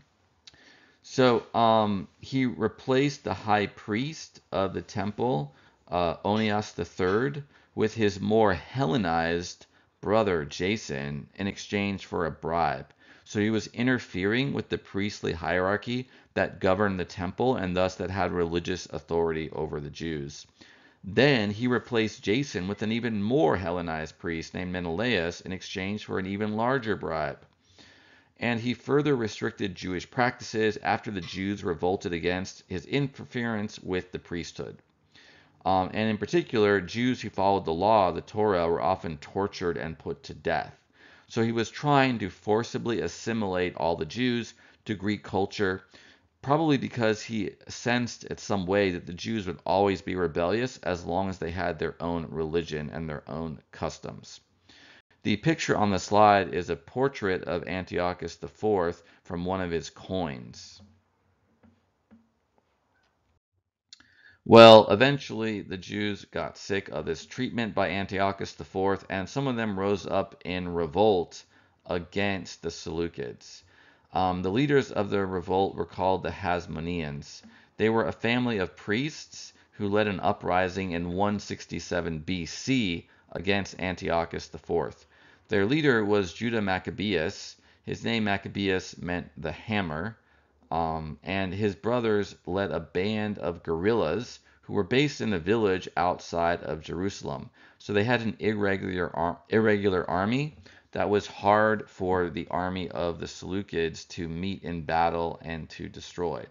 They were successful in recapturing the temple. They purged it of idols and they rededicated it, reconsecrated it to God in 164 BC. So they weren't given full independence, but they were strong enough militarily that the Seleucids had to basically make a deal with them. So they let the Hasmonean kings continue to rule Judah in exchange for taxation or tribute, and they remained client kings of the Seleucids up to 63 BC. So it was about a 100-year period. And some Jews during this period continued to adopt Hellenistic culture, despite the fact that they had been able to restore their traditional worship in their temple. The festival of Hanukkah, or the festival of lights, celebrates an event in the revolt of the Maccabees against Antiochus IV. Specifically, it commemorates the rededication of the temple by Judah the Maccabee. According to the Talmud, which is later rabbinic commentary, when the temple was purified, only one vessel of oil could be found to light the menorah. The menorah was an elaborate 7-branched oil lamp that was placed in the temple. Now, the oil that they found in the temple only should have lasted for 1 day, but miraculously it burned for 8 days. And so Hanukkah is an 8-day festival. And one of the ways it's celebrated is that families will have a small menorah in their home, and they'll light an additional candle for each day of the festival. Another practice is eating foods fried in oil, which is connected to the lamp oil used by the original menorah. But such foods can include latkes or potato pancakes and sufganiyot, which are donuts with a jam or caramel center. There's also the custom of the dreidel, which is a 4-sided top that can be spun, and each side has a letter, nun, gimel, he, or shin, which stand for 4 Hebrew words, meaning a great miracle happened there. In the land of Israel today, Jews will make dreidels where the letter shin is replaced by pei, which stands for the Hebrew word that means here. A great miracle happened here. So during this time of the rule by the Hasmoneans and also by the Seleucids, basically during the Second Temple period, there were 2 important factions of Jews in Judea, the Sadducees and the Pharisees. There were other factions and sects as well. We'll get to those in a moment, but these were 2 important ones. The Sadducees were the priests and other wealthy elites who controlled the temple in Jerusalem. They made up most of the membership of the Sanhedrin, which was a Jewish council that governed the religion. The Sadducees ran the temple and the sacrifices. They regarded only the Torah of Moses as genuine scripture, as genuine revelation. They had a fairly narrow and literal interpretation of the law or the commandments. They did not believe in the resurrection of the dead or the day of judgment, which had been talked about by some of the later prophets. The Pharisees, by contrast, were not made up of priestly families. They emphasized studying the Torah and following the halakha in daily life, applying the commandments to details of daily life as the main way of practicing the religion, rather than rituals or sacrifices in the temple. They also regarded the prophets and the writings as genuine revealed scripture. They believed in the resurrection of the dead and the day of judgment. They practiced almsgiving, prayer, and fasting, not just, for example, temple sacrifice. Their leaders were not priests, but rabbis or teachers who developed their own interpretations of the laws of the Torah, such as, for example, exactly how to keep the Sabbath. What was the precise things you could do and not do in order to honor the day of rest. The interpretations of the rabbis became known as the oral law or the oral Torah, which later rabbinic Jews believed were revealed to Moses along with the written law on Mount Sinai, but just not written down until much later. The oral law was finally written down and codified around 220 AD by Judah Hanazi, the prince, and it became known as the Mishnah. The picture in the slide shows the traditional vestments or garments of the Cohens or priests, including the high priest on the right from the temple. And a lot of the details of this dress were specified in the Torah. So God actually commanded the Israelites how their priests were supposed to dress. The Essenes were a sect of ascetic or world-renouncing Jews who lived in a monastic community in Qumran in the Judean desert. They were the authors of the Dead Sea Scrolls, which were discovered in a cave in the 20th century. These scrolls date from the 2nd to the 1st centuries BC, and they actually include the oldest extant manuscripts of the Tanakh. So the Essenes prized ritual purity. They performed ablutions in water. Like the Pharisees, they sought to apply the Torah to daily life, but more rigorously. They objected to the Hasmoneans' management of the priesthood and the temple. They regarded the priesthood of their own day as no longer legitimate. And it was not just the Essenes, there were some other Jews as well from that period. The Second Temple period after the Hasmoneans were in power as being illegitimate because of all the political interference, not only by Antiochus IV, but even by the later Jewish Hasmonean kings as well. The Essenes had an apocalyptic worldview. The word apocalypse means revelation, specifically of the end of the world. So their view was that the world was currently under the control of evil forces, but that God would soon intervene and defeat the powers of darkness. And they believed that they were going to be a part of that story. They believed that they were the new children of Israel and would take back the promised land with God's help. This community was destroyed, though, by a Roman army in the 2nd century AD. They were able to hide some of their scrolls in a nearby cave, and that's why they were later able to be discovered. Another group of ancient Jews was known as the Therapeutae. This was the name given to them by a Hellenized Jew, Philo of Alexandria, who lived between 20 BC and 50 AD, and he wrote about them in one of his treatises, De Vita Contemplativa, or On the Contemplative Life. So the Therapeutae lived in several monastic communities in Alexandria and throughout the Jewish diaspora, but the main group of them that Philo described were around Lake Mareotis in Egypt. Unlike the Essenes, their community included women as well as men. The men and women did live separately, but they would meet to worship, sing hymns, and dance. So they renounced private property and family. That's why they're described as monastics or monks. And they devoted themselves to God, praying and studying all day. Although the Jerusalem temple was supposed to be the central focus of Jewish worship, there were other temples in antiquity. So foremost among them, the Samaritan temple of Mount Gerizim. There was also a couple of temples in Egypt.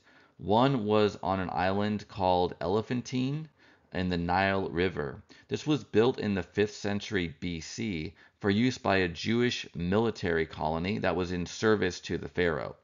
Later, there developed some communities of Jews in Ethiopia, and at least some of them claim that they're descended from the Jews of the island of Elephantine. The other ancient temple in Egypt was the Leontopolis temple, which was located north of what's now Cairo. This was built in the 2nd century BC by that high priest Onias III after his forced removal by the Seleucid king Antiochus IV. It lasted until 73 AD. Shown in the slide is a picture of some of the modern excavated ancient ruins of that island of Elephantine in the Nile in Egypt.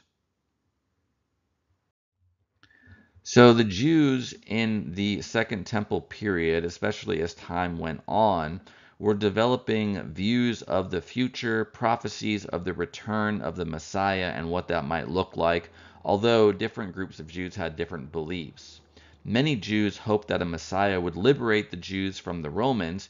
They eventually conquered Judea from the Seleucids and establish a new kingdom of Israel with the help of God.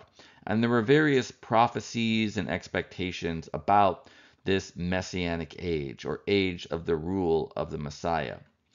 The Essenes awaited two messiahs, one that they thought would be a king and another who they thought would be a priest.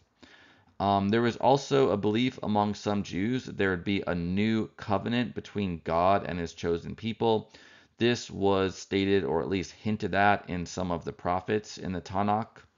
There was a belief that there'd be a new era of justice and equality established by the Messiah. And there were prophecies that all peoples, not just the Jews, would worship God at Mount Zion. Zion is a hill in Jerusalem upon which the temple was built. And there were also prophecies that the dead would be resurrected and there'd be a day of judgment in which the righteous would live in this new established kingdom of God, whereas the wicked would be sent down to Sheol, or permanent death, the grave. Despite the many differences among sects and parties of ancient Jews, there were many points of consensus. So the Jews generally agreed on the following: monotheism, there's only one God who is an all-powerful creator. They all accepted the status of the Torah as the revealed word of God to Moses. They accepted that Israel were the chosen people of God, and that the temple in Jerusalem is where God dwelled to be worshipped by his people. And even though we mentioned all these different sects and movements, most ancient Jews did not belong to a particular sect or political faction, although they may have been influenced by the ideas of some of them. Section 3.4, Roman rule. The Romans took over control of the Hasmonean kingdom in 63 BC under their general Pompey. The Romans ended the Hasmonean dynasty not that long thereafter, a few decades after, in 37 BC, and they appointed other client kings such as Herod the Great to help them rule the province of Judea. The Romans appointed Herod the Great as a client king in Judea. He was an Idumean, that is, he was from Edom or Idumea to the south of Judea. The Idumeans were converts to Judaism, and thus they were regarded as somewhat foreign by the Jews in Judea proper. But in particular, Herod was not liked because he was despotic. He was kind of a harsh ruler.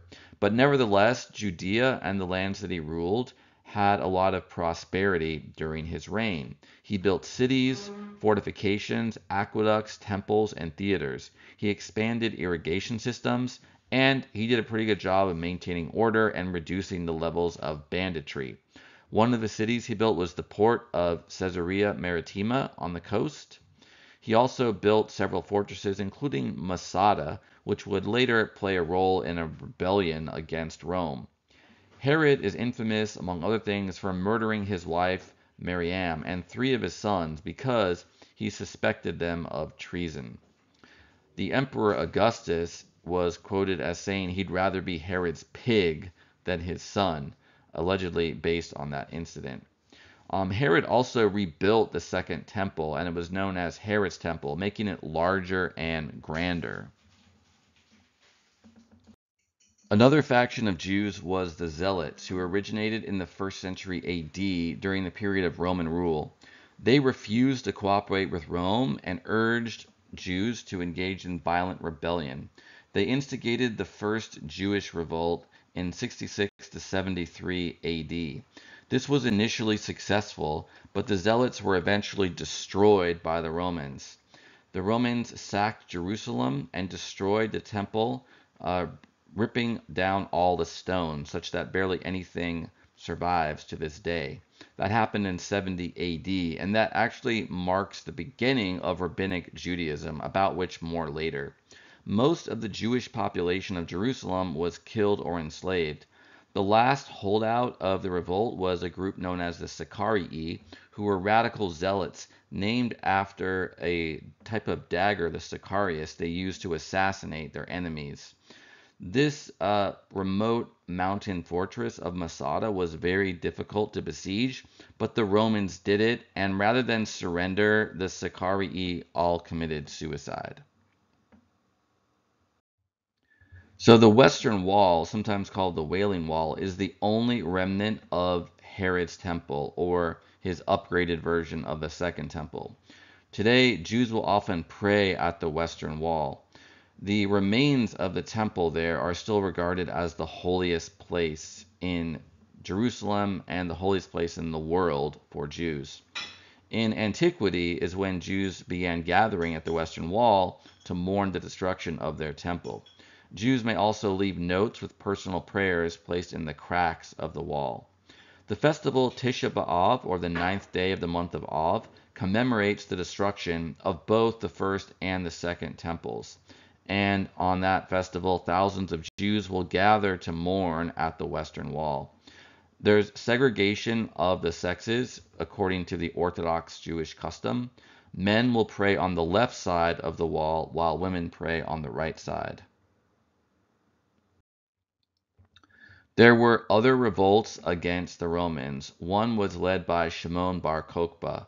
His name was Shimon bar Kosaba, but he was nicknamed Bar Kokhba, or Son of the Star, which was a title given to the Messiah in the book of Numbers, chapter 24, verse 17.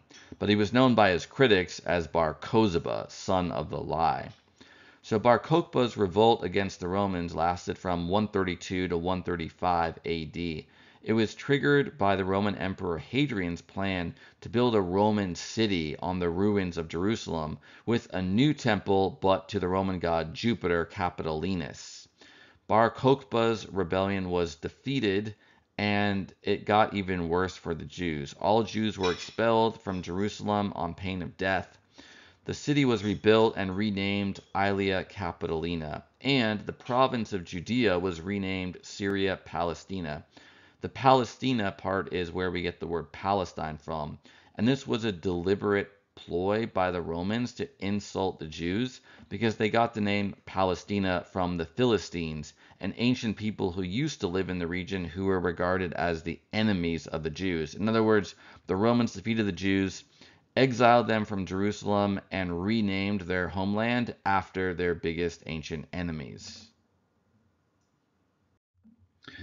The destruction of the Second Temple in 70 AD ended ancient Judaism and initiated the Rabbinic period, or Rabbinic Judaism. The Rabbinic movement was the successor to the earlier faction of the Pharisees, and it was the main beliefs, ideas, interpretations of the Pharisees that determined the later development of Judaism.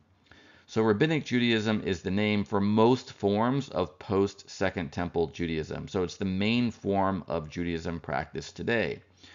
It's marked by the end of sacrificial worship at the temple and the loss of power and authority by the class of priests or Cohens. This was a necessity in a sense because of the destruction of the temple.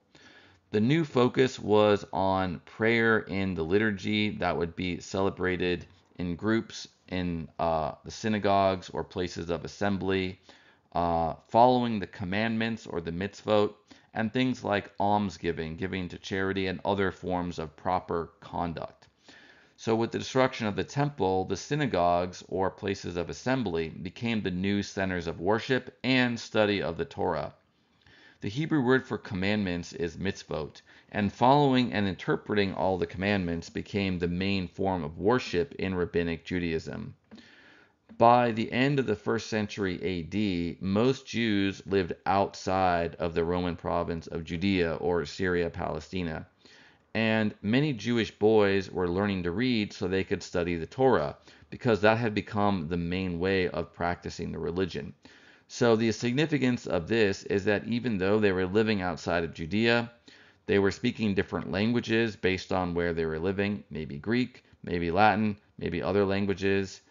Some Jews also still spoke Aramaic at this time, but they would all know Hebrew because they were all studying the Torah. So Hebrew became a kind of common language among the Jews, even in exile from their homeland.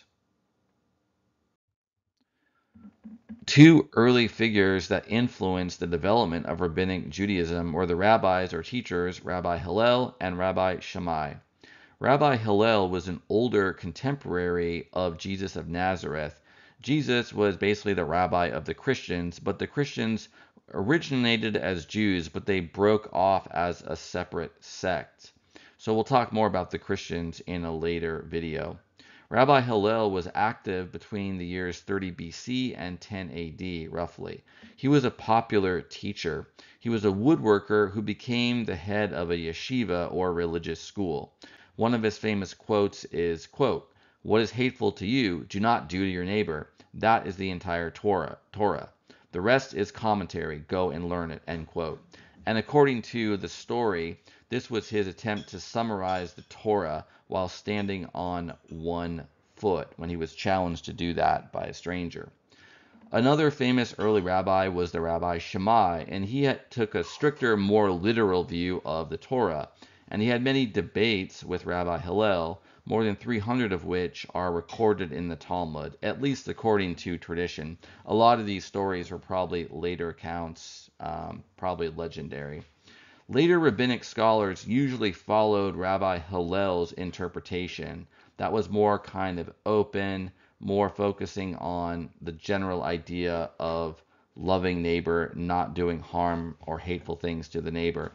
Even though that was so in terms of what they regard as the essence of the Torah, if you look at the actual rulings of a lot of the later rabbis, they were also kind of following the ideas of Rabbi Shammai, that the essence of Judaism is following the commandments in a very strict way that kind of infuses itself all throughout your life. A bit about gender roles in Judaism, both ancient and rabbinic. The long and the short of it is women were subordinated to men in all areas of life, virtually judicial, religious, sexual, and economic. However, women were also not required to perform as many mitzvot or commandments as men. Generally, they only had to fulfill commandments that were negative, like the thou shalt nots of the Ten Commandments, and not bound to a specific time, although there were some exceptions. In the ancient Greco-Roman diaspora, some Jewish women would serve as heads of synagogues or as patrons of civic and religious institutions. But generally, there was a divide between the sexes, and the women were of lower status. For example, only boys and men were allowed to study the Torah. There is one exception to this that was named in the Talmud, Beruraya. She was, according to the tradition, a woman who studied the Torah. She was the daughter of one rabbi and the wife of another. According to one tradition, though, she committed suicide after being seduced by one of her husband's students. So there were two main centers of rabbinic Judaism, one in Palestine and the other in Babylonia, although there were several schools in Babylonia. So the one in Palestine was in Galilee, so to the north of Jerusalem. The Romans recognized the patriarchs or head teachers of the Palestinian area as leaders of the whole Jewish community. The Romans eventually granted the Jews exemptions from pagan sacrifices. The Palestinian patriarchs were descendants of Rabbi Hillel, so he was kind of the font or the source of their authority and their tradition. By the 3rd century AD, the Roman Empire was already starting to go into decline because of frequent wars, and there was an economic and political decline in many of the Roman cities. So that's eventually what paved the way for the rabbis further to the east in Babylon and then in Baghdad to assume greater authority over rabbinic Judaism. In Babylon, the community was led by an exilarch or a chief authority of the exile. At this time, Babylon was ruled by the Parthian Empire, and then later by another Persian empire, the Sassanids, after 226 AD. The Sassanids at first persecuted the Jews and members of several other religions because they were promoting a Persian religion known as Zoroastrianism. But by the mid-3rd century AD, they gave Jews considerable autonomy and recognized the authority of their leader, the Babylonian exilarch. There were a couple of major academies in the area of Babylon.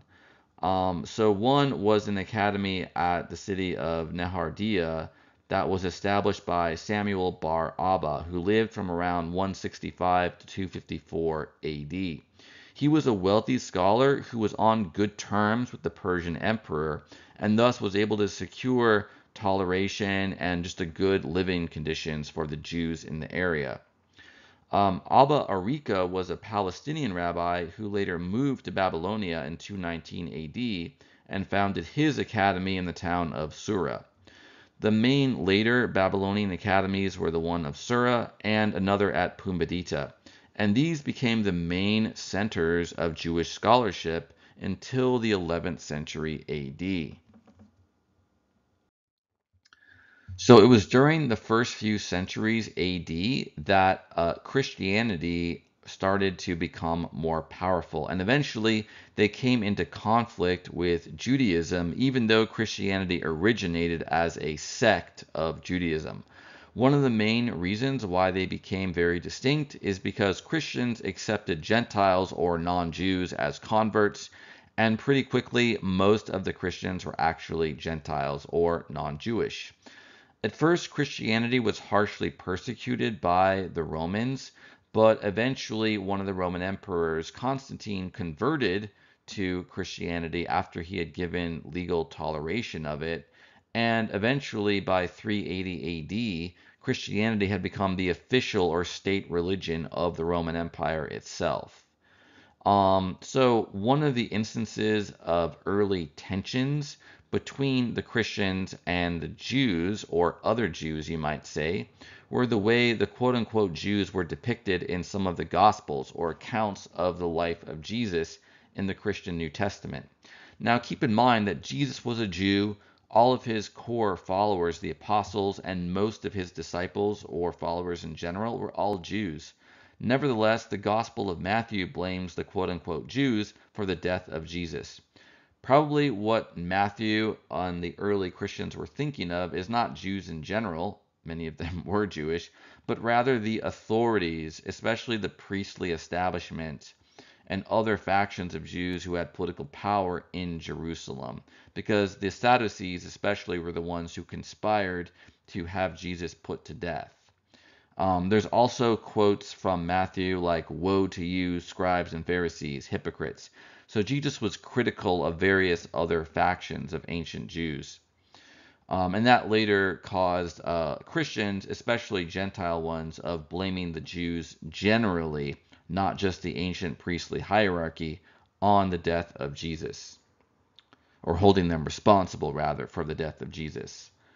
Another instance of the growing divide between Christians and Jews can be found in the letters of Paul the Apostle. Paul was a Pharisee, a Jew, who at first persecuted the Christians because he regarded them as heretics and blasphemers, but had a vision of Jesus on the road to Damascus and became a follower of Jesus and a Christian himself. He visited many communities of Gentile or non-Jewish Christians, and he urged them in his letters not to adopt Jewish customs and observances. Justin Martyr was a 2nd century Christian who authored a dialogue called Dialogue with Trypho. And in this work, he said that Christians have replaced Jews as the true and spiritual Israelite nation. So this was a common view of later Christians. They looked at Jews as the antiquated form of their religion, as the old covenant that was no longer relevant, that the Christians were the new true Israelites, the true Jews. They were the ones that were maintaining the new covenant or the New Testament with God.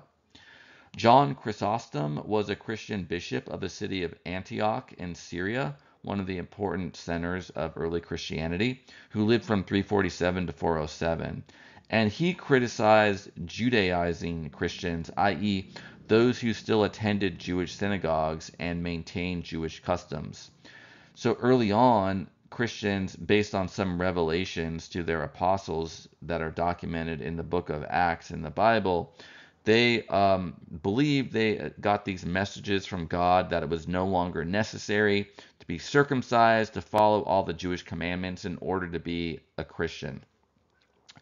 But the early church tolerated Jewish Christians. After a certain point in time, some of the church bishops and other church fathers or leaders started to criticize Christians who were also Jewish. So that kind of solidified the divide between the two religions.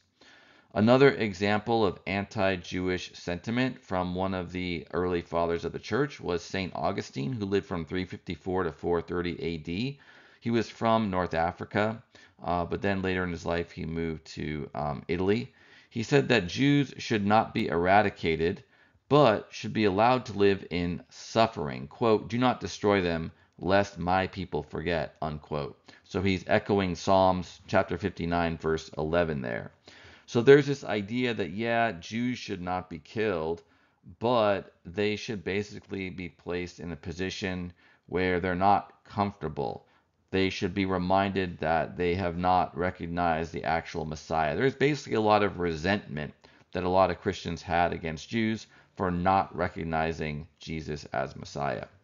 And then eventually, some Christian kingdoms started persecuting Jews.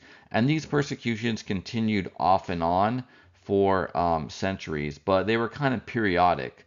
So some Christian kings would actually welcome Jews because they could be used to help boost trade, the economy. A lot of them were skilled in craftsmanship. A lot of them were educated. So they could be very useful. But then sometimes sentiment would turn against the Jews, and they might be persecuted either by violent mobs or by their rulers or both. An early instance of this is the Germanic king Sigebert of the Visigoths, who ruled Spain from 612 to 621 AD. And he demanded that Jews convert to Christianity on pain of death or exile. The rabbinic Jewish movement developed additional texts apart from the Tanakh, or the original Hebrew Bible. This includes the Mishnah, or the so-called oral Torah.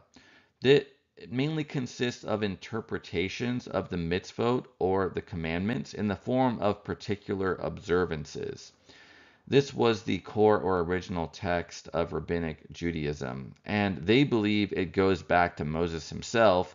It was just something that he passed on orally, not in written form. It's divided into 6 orders or parts based on subject. One is called the Seeds, which focuses on laws governing agriculture. Another is called the Appointed Seasons, which tells how to celebrate festivals, feast days, and the Sabbath. Another is called Women, which has laws for marriage, divorce, betrothal, adultery, and vows. The order called Damages focuses on the civil and the criminal law, but it also has the Pirkei Avot, or sayings of the fathers. This is an important summary of the teachings of the early rabbis. The order called Holy Things has observances for sacrifices, ritual slaughter, and priestly rituals. And the order for purities deals with ritual purity and impurity. The Gemara, or teaching, is later commentaries on both the Torah and the Mishnah. It is of 2 main types. The Halakha are legal material about the laws or the commandments and how to follow them, and the Agada is narrative material or stories. And then there's the Talmud. This is of 2 main groups or traditions, the Palestinian or Jerusalem Talmud and the Babylonian Talmud. The Palestinian Talmud is the Gemara produced by the Palestinian academies in the 5th century AD. The Babylonian Talmud was the Gemara produced by the Babylonian academies in the 6th century AD. Eventually, the Babylonian Talmud gained prominence among most rabbinic Jews. And let's discuss the Jewish calendar. This goes back to antiquity. It's a lunar calendar based on the phases of the moon. Originally, a new month would be based on eyewitnesses who personally observed a new moon. But the sequence of months was standardized in the 4th to 5th century AD by rabbinic scholars. So a calibrated written calendar replaced the eyewitness system. So there are 12 months of 29.5 days each. This leads to only 354 days per year, which is 11 days shorter than a solar year. However, the Jewish calendar adds a 13th leap month, or Adar Sheni, every 7 years out of 7 years out of every 19, so that the calendar doesn't get too out of sync with the cycles of the sun and the solar calendar. So according to Jewish tradition, the new day actually begins at nightfall, after dusk or twilight, specifically when at least 3 stars can be seen in one glimpse of the sky. And this is important for determining the beginning of the Sabbath or the day of rest, which begins at nightfall on Friday evening and then continues all into Saturday up to the end of dusk on Saturday. So you can see an echo of this tradition in Genesis chapter 1, verse 5, quote, "And there was evening and there was morning the first day," unquote. The evening is listed first as part of the first day. And Jews also count years from the creation of the universe. So as of November 2023, the current Jewish year is 5784 or 5784. Section 3.5, Jews in the Muslim world. Islam was a religion that emerged in the early 7th century AD as a result of revelations to the Prophet Muhammad in Arabia.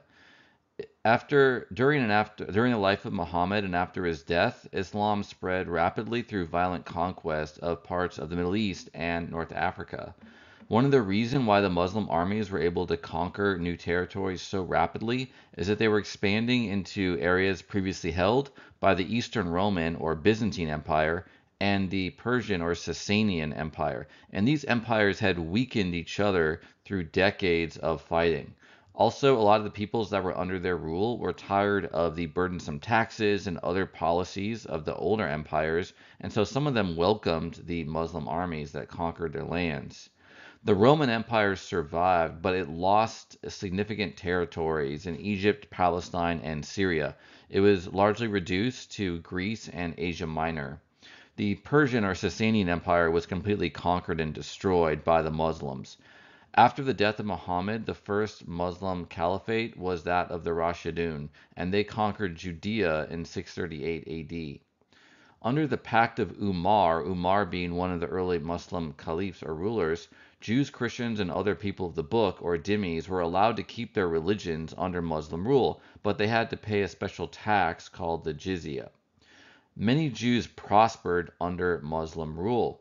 But there were some periodic persecutions of Jews, just as there had been under Christian kingdoms and Romans in the past. In 1066, in Granada, in southern Spain, there was a massacre of the Jews in the Jewish quarter in the city of Granada. In 1172, the Almoravid dynasty forced conversions and expulsions of Jews and Christians in Spain. So they were a Muslim dynasty that ruled in the territories of Spain and North Africa. So it kind of varied based on the rulers and the century how Jews were treated. It was kind of similar overall in Christianity in that sometimes there'd be periods of prosperity and toleration of Jews, but then there'd be periods of persecution. Although it does seem like overall the persecutions and expulsions of Jews were more common in the Christian kingdoms than in the Muslim ones. The Gaonic period was a new period in rabbinic Judaism, largely during the era of Muslim rule. In 750 AD, the Abbasid dynasty overthrew the earlier Umayyads, and the Muslim capital moved from Damascus in Syria to Baghdad in Mesopotamia, what's now Iraq. So in the world of rabbinic Judaism, the main Talmudic academies by this time were in Babylon. But the Babylonian Jewish Academy in the town of Pumbedita moved to Baghdad in the 9th century because it was the new capital in that part of the world, the main city. So it was the center of thought, the center of politics, art, commerce, everything. The academy at Sura, by the way, moved to Baghdad in the 10th century AD. So Jewish students from around the Muslim world would travel to Baghdad to study at the rabbinic academies there. The word Gaon is from the leaders of the academies. It was their title. And one of the things they're most known for is the responsa, or answers they would write to questions given to them that were written by rabbis from throughout the Jewish diaspora. And these texts, the responsa, became important and used for guidance by later rabbinic Jews. Rabbinic Judaism, or the Rabbinites as they were known, became the dominant form of Judaism during this era. The Rabbinites were Jews who acknowledged the Talmud and the Mishnah, and they were the ones ultimately recognized by the Muslim authorities as representative of Judaism as a whole.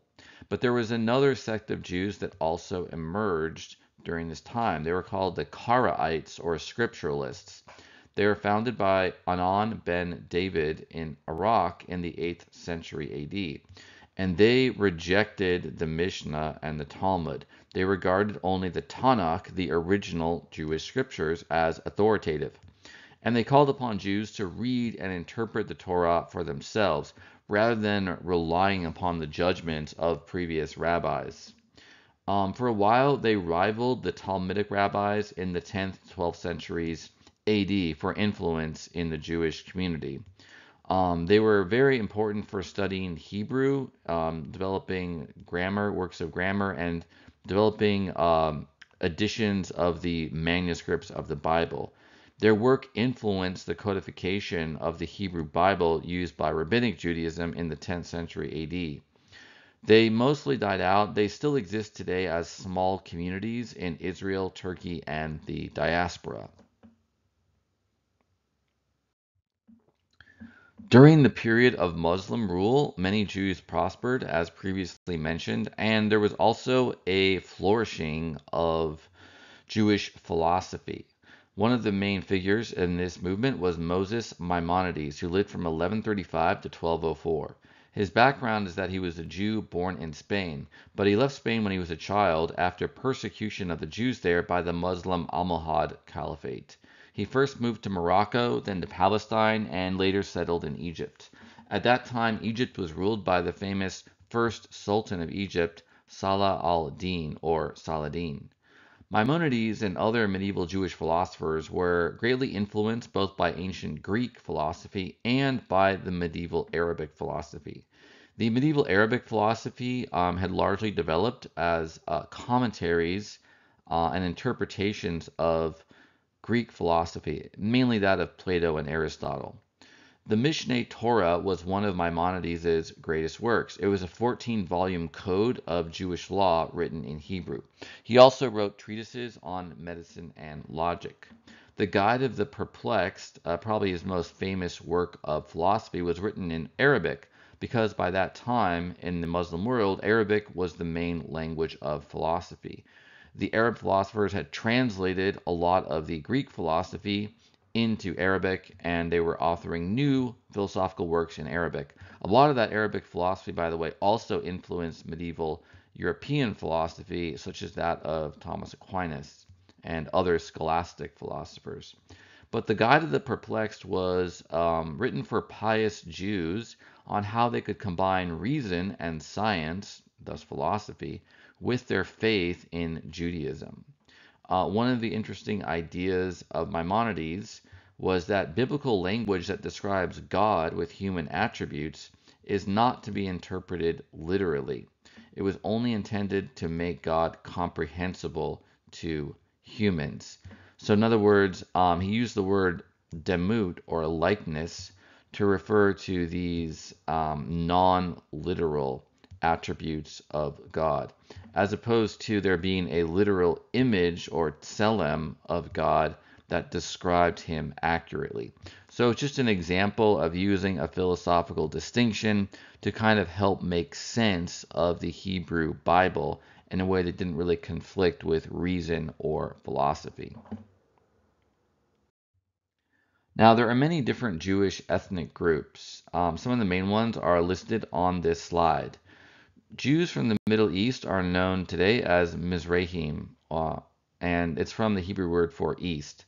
They speak a variety of languages such as Arabic or sometimes other Middle Eastern languages like Persian or Kurdish, just depending on where they're from. The picture on the slide is actually singers in a pop group in Israel called Awa, but they're three sisters of Yemeni Jewish heritage, and so they would be an example of Mizrahi Jews. Ashkenazim, their name comes from a Hebrew word meaning Germany. These are Jews from Central and Eastern Europe. They traditionally spoke Yiddish, a dialect of German that also had some words from Hebrew and Polish, and I think some other languages too. Many of them, even though they originated in Germany, hence the name, and hence they're speaking a dialect of German, Yiddish, many moved to Poland, Lithuania, Russia, i.e., east of Germany, sometimes as a result of persecutions or of invitations from some of the kings of those Eastern European countries. And then a third important group of Jews is the Sephardim, or Spanish Jews. The name is for a Hebrew word for Spain. And traditionally they spoke Ladino, a Jewish dialect of Spanish. Many prospered under the rule of Muslim caliphates in Spain and initially under the Christian kingdoms that later expanded south into Spain. But in 1492, there was a declaration by Ferdinand and Isabella of Spain, the king and queen, that it was no longer legally permitted to not be Catholic, or Christian rather, in Spain. And so the Jews either had to convert to Catholic Christianity or they had to leave the kingdom. So some traveled to parts of Europe like the Netherlands, but many migrated to the Ottoman Empire to the south and east, such as North Africa or other parts of the Middle East. And they continued to speak Ladino and keep some of their own traditions and customs. Another group of Jews is the Beta Israel, or Ethiopian Jews. So this is an interesting group of Jews that was pretty far removed from other Jews in the diaspora. They didn't use the Babylonian Talmud, for example. They have a more ancient form of Judaism that doesn't derive from the teachings of the rabbis or rabbinic Judaism. Modern DNA research that I'm aware of shows that they don't have significant Middle Eastern ancestry, but some Ethiopian Jews claim that they were descended from ancient Jews from Egypt, such as from the island of Elephantine. And it is completely possible that some of the Jews in Egypt traveled south to Ethiopia. It's pretty easy to reach it on the Nile River, and that's how they spread their religion. But they do have the whole Tanakh, all of the ancient Jewish scriptures. It's also possible that at least some of the Ethiopian Jews were Ethiopian Christians who kind of converted to Judaism for whatever reason. Section 3.6, Jews in the Christian world. In Christian Europe, from the 7th to the 15th centuries or the Middle Ages, many Jews prospered working as merchants in towns and cities, but they did face periodic persecutions and expulsions from Christian governments. The big one was the expulsion from Spain in 1492, where the King and Queen of Spain, Ferdinand and Isabella, ordered all Jews in their kingdom to either convert to Christianity or to leave. Many fled to the Ottoman Empire to the south and east, where they were welcomed by Sultan Bayezid II. Some fled to the Netherlands. Some Turkish Jews still speak Ladino, which was the language of the Sephardic Jews in Spain. You'll see from the map on the slide the major expulsions of the Jews from the years 1100 to 1600. A lot of the Jews in Germany, Austria, and Hungary who spoke Yiddish migrated eastwards to Lithuania and Poland. They were often welcomed in the lands that they migrated to because the Jews were often skilled or educated. Many of them were literate because they studied the Torah. They may have been traders or merchants or craftsmen, and so they could contribute significantly to the economy and forming towns in some of these Eastern kingdoms. And how they were treated really just kind of varied over time. In a lot of the Italian cities, they were confined to ghettos or Jewish quarters, and in some of the other cities as well. We get our word ghetto from the Italian, but there were similar districts in other parts of Europe. But so the picture is not one of constant persecution or constant expulsion, but periodic persecution and expulsion, some of which would be driven by false rumors about the Jews. The Spanish Inquisition was a religious court in the Roman Catholic Church that had authority to punish Christians for heresy. After the Spanish government started to pressure Jews to convert to Christianity, there was a fairly large group of conversos, or Spanish Jews who had converted to avoid expulsion. These were also negatively referred to by other Spaniards as marranos, or swine. Some of these conversos were actually secretly still practicing Judaism and are thus known as crypto or hidden Jews. In 1481, the King and Queen of Spain, Ferdinand and Isabella, requested permission from the Pope to establish the Spanish Inquisition to detect and punish heresy in their kingdom, i.e., people who were not following all of the beliefs or practices of Christianity. During the Spanish Inquisition, more than 13,000 conversos were put on trial, and that was only during the first 12 years of the Spanish Inquisition. So this was using the power of the government to punish essentially people who were suspected of being Jews still, even if they had formerly converted to Christianity. Also, during the Middle Ages in Europe, Jews developed Kabbalah, or the Jewish mystical tradition. It's from a word meaning to receive. There were ancient Jewish mystical traditions called Merkbah, or chariot tradition, that go back to the Second Temple period, if not earlier. But Kabbalah specifically originated in the 12th century AD. So one of the beliefs of Kabbalah is that a person can experience direct divine revelation of God through ecstatic prayer or meditation. In addition to the Hebrew scriptures and traditions, it was influenced by Neoplatonism, a form of Greek philosophy developed by later followers of Plato, like Plotinus, and by Sufism, a Muslim form of mysticism. So one of the key terms in Kabbalah is hachalot, or palaces. There was an earlier Jewish mystical literature that recounted visionary ascents to heavenly palaces. One of the most important books of Kabbalah is Zohar, which means splendor. This was a text of Kabbalah that had a commentary on the Torah that gave mystical interpretations of parts of the Torah. It attributes itself to Shimon bar Yochai, a 2nd century rabbi, but in fact it was probably written by Moses de Leon, a 13th century Sephardic mystic. One of the main concepts of Kabbalah is Ein Sof, a term for God. It means infinite or without end. And this is God in his transcendent, unmanifest form that's considered to be beyond human thought or any visible or perceptible form or shape. Some of the ways that the Kabbalists articulated their concept of Ein Sof owe a bit of a debt to Neoplatonism, which regards the one, or the first principle of being and becoming, as beyond all form and beyond all thought. Ein Sof is God as an unknowable creator. But Kabbalah also believes that there's a kind of process or system through which God creates the world, specifically the Sephirot, or numbers. These are 10 emanations or channels through which God creates, which connect God with the creation, with the created world. They radiate from the divine sphere into the human created realm. So light or radiation is used as a kind of visible, perceptible metaphor for the process of creation of the world from God.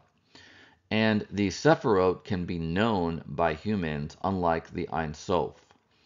The balance of the Sephirot was disturbed after the fall of man, when Adam and Eve were tempted by the serpent in the garden and ate the forbidden fruit. And the nation of Israel was given the Torah to help restore the balance of the Sephirot.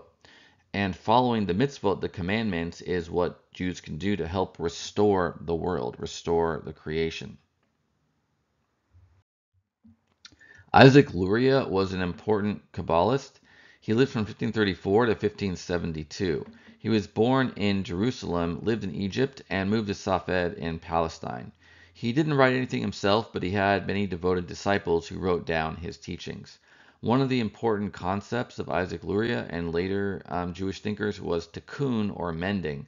This means helping to restore the world which was damaged in the creation. And Isaac Luria developed the Kabbalah notion of creation. He introduced the concept of tzimtzum, or contraction. To create the world, the transcendent God Ein Sof had to create an empty space because his being was all that had previously existed. His being is fullness, it's complete everywhere. So there's no space to create. But in order to create, he contracted a part of himself, which is interpreted by followers of Isaac Luria or those influenced by this tradition as a kind of divine exile, a type for the later exile of the Jews from God. Divine light then emanated into the empty space, taking the form of the 10 Sephirot and ultimately as the first man, Adam Kadmon, or the primal man. Light streamed from Adam's eyes, nose, and mouth. And this is the divine light of creation. And then this created vessels that held the light. But the light was so powerful, this divine light of creation, that the vessels were unable to contain it and shattered. And then fragments of these luminous vessels became trapped in the material world. And this is the same process as the entry of evil into the world. So there's a concept of Isaac Luria and of Kabbalah generally of tikkun olam, restoring the world. Through prayer, study, and fulfilling the commandments, Jews can help liberate these divine sparks that are trapped in matter. And the picture in the slide is of some Jews revering the tomb of Isaac Luria. Sabbatai Zvi was a student of Lurianic Kabbalah. In 1666, in Izmir, Turkey, he was declared by his followers to be the Messiah, long awaited by the Jews. He and his followers marched on Istanbul, the capital of the Ottoman Empire, and camped outside the city. The Sultan, the ruler of the Ottoman Empire, which was Muslim, imprisoned Sabbatai Zvi and offered him the choice of either death or conversion to Islam. Sabbatai Zvi decided to convert to Islam, and he changed his name to Aziz Mehmed Effendi. Most of his followers who were Jewish deserted him at that point, but some actually converted to Islam, and their sect still survives today in Turkey and is known as Dönme, or the Returners.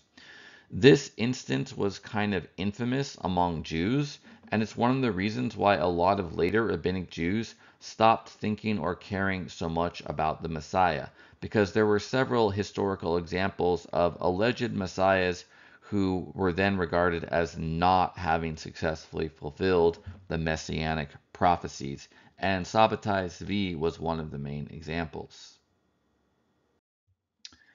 I mentioned a lot of the Jews moving from Central and Western Europe to Eastern Europe. Originally, Jews in Western Europe often lived in their own communities, but by the early 16th century, a lot of cities in Western Europe began enforcing segregation, requiring Jews to live in designated walled districts called ghettos in Italian. And that word is used in English now to refer to all of those forced Jewish districts of European cities. Eventually, many Western and Central European Jews migrated to Eastern Europe, to Poland, Lithuania, and Russia. They were initially welcomed because of their contribution to the economy. But because they were originally from Germany, that's why these Eastern European Jews were Ashkenazi and spoke Yiddish, a dialect of German. Although initially welcomed, there were eventually a lot of attacks against Eastern European Jews. One of the most infamous was the Klemensky Uprising. In 1648, Jews in Poland were attacked during a revolt of ethnic Ukrainian Cossack peasants, who were Orthodox Christians, against the Polish Catholic nobility who ruled them. So these were ethnic Ukrainians related to Russians who were Orthodox Christians, but they were part of the Kingdom of Poland, and their rulers were largely Polish Catholic nobles. As part of this revolt or uprising, a lot of Jews were attacked. They were associated by the Cossacks with the Polish Catholic nobility because they had commercial ties to them, and they were kind of blamed for the system of rule or oppression that the Cossacks didn't like. Some Ashkenazi Jews fled back to the West to escape this persecution. And there were other periodic persecutions, and in the 1800s, a lot of pogroms or violent riots against Jews in the Russian Empire. Hasidic Judaism, or Hasidism, is a movement that began in the 18th century in Podolia, Poland, so in Eastern Europe. Hasidim is a word that means pious, or the pious ones. So the Hasidim were Jews who emphasized worshiping with joy from the heart rather than just from the head. The rabbinic leaders of the time had largely emphasized the necessity of scholarship or Torah study as a means of knowing God, and dismissed uneducated Jews as less pious.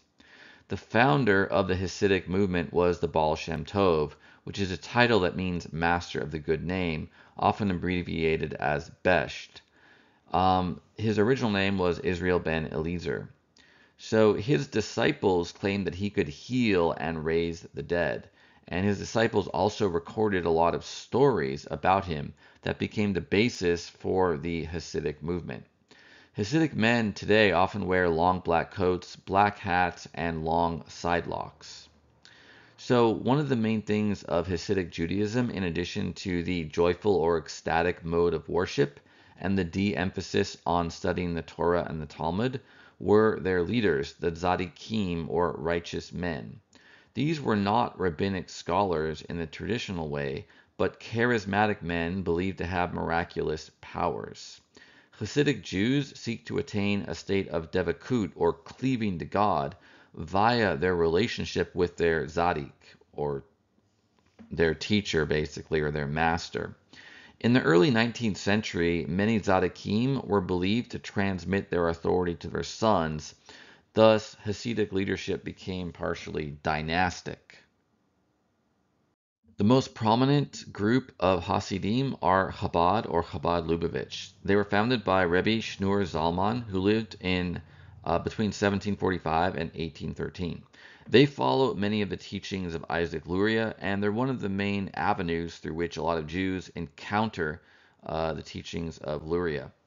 Since 1951, Chabad has actively sought out new followers from other Jews, so they're a missionary sect within Judaism.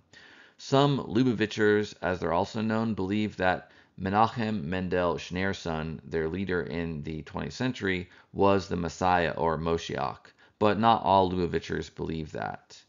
And many Jews will sometimes go to Chabad synagogues or shuls, places for Torah study, even if they don't identify as Lubavitchers per se. So a bit of the distinction between Hasidim and other Jews. Hasidic Jews, as mentioned, engage in enthusiastic or very spirited worship. They will sway around when they're praying. They'll engage in ecstatic dancing and joyous singing. Hasidic melodies actually influenced a lot of later synagogue music by non-Hasidic Jews and some secular Jewish music, especially klezmer music. But even in the 18th century, there were a lot of opponents, or mitnagdim as they were called, to the Hasidic movement. One of the main opponents was the Gaon of the city of Vilna, the Vilna Gaon. So they objected to the Hasidic Jews' introduction of Kabbalah into the daily life of the masses. Traditionally, Kabbalah was reserved for masters of the Talmud and especially chosen mystical adepts. It wasn't just taught publicly or semi-publicly. They also saw the tzaddik as threat to rabbinical authority. They criticized the Hasidim for not studying the Torah enough and for lacking dignity in prayer. Despite the opposition, Hasidism spread rapidly, and by the early 19th century, almost 2/3 of Eastern European Jews were Hasidic. Section 3.7, the Modern Period. Haskalah is the Hebrew name for the Jewish Enlightenment. It grew out of the larger European Enlightenment, which was a movement in the arts and letters in the 18th century. Enlightenment figures valued reason and tolerance and material progress. They were inspired by modern science and hoped to improve society, reform politics to make it more free, more egalitarian, what they thought of as more just. The political culmination of the original Enlightenment was the French Revolution from 1789 to 1799, the main ideals of which were liberty, equality, and fraternity. And they attacked the Catholic Church and a lot of traditions like traditional political systems of monarchy and aristocracy. They actually were a very violent revolution too. They executed a lot of their enemies, including the king and a lot of nobles and some clergy. So it was kind of like a very violent, chaotic time. But it was also an idealistic time, a time of growth in science, growth in knowledge, and in the ideals that there could be a just egalitarian society with liberty, freedom, and equality under the law for everyone, including Jews. Partially through the spread of the ideals of the French Revolution, including through the conquests of Napoleon in the early 1800s, some Jews in different parts of Europe were emancipated or given citizenship and equal rights under the law and no longer confined to ghettos as they had been previously. So during this time, some Jews took part in this broader intellectual movement, but there was a kind of Jewish subculture enlightenment called the Haskalah. These thinkers, like Moses Mendelssohn, advocated less focus on the study of the Talmud and more emphasis on learning modern languages and practical skills. They also advocated for Jews to integrate into European society. Moses Mendelssohn, for example, urged Jews to, quote, be a Jew at home and a German on the street, unquote. He encouraged Jews to speak German rather than their own dialect, Yiddish. And he published a German translation of the Hebrew Bible, albeit written with the Hebrew script, which was the one most Jews were literate in, and a Hebrew language commentary. So after the Haskalah, Judaism divided into traditional or orthodox branches and more liberal branches. We're going to go through each of these in turn. The two main types of orthodoxy are the Haredim or ultra-Orthodox and modern Orthodox. And there's various types of liberal Judaism, including Reform, Conservative, Reconstructionism, and Humanistic. First, Reform Judaism. This is the type of Judaism that emerged out of the Haskalah, or Jewish Enlightenment. Israel Jacobson, who lived from 1768 to 1828, is regarded as the father of Reform Judaism. In 1809, he founded a synagogue and school in Kassel, Germany, that had sermons and parts of prayers in German. This is significant because he is reforming the traditional liturgy or worship service in Jewish synagogues. In 1810, in another synagogue in Zaysen, Germany, there was organ music, accompaniment, and choir singing in German. These were radical changes to the traditional Jewish liturgy, which did not include instruments like organs.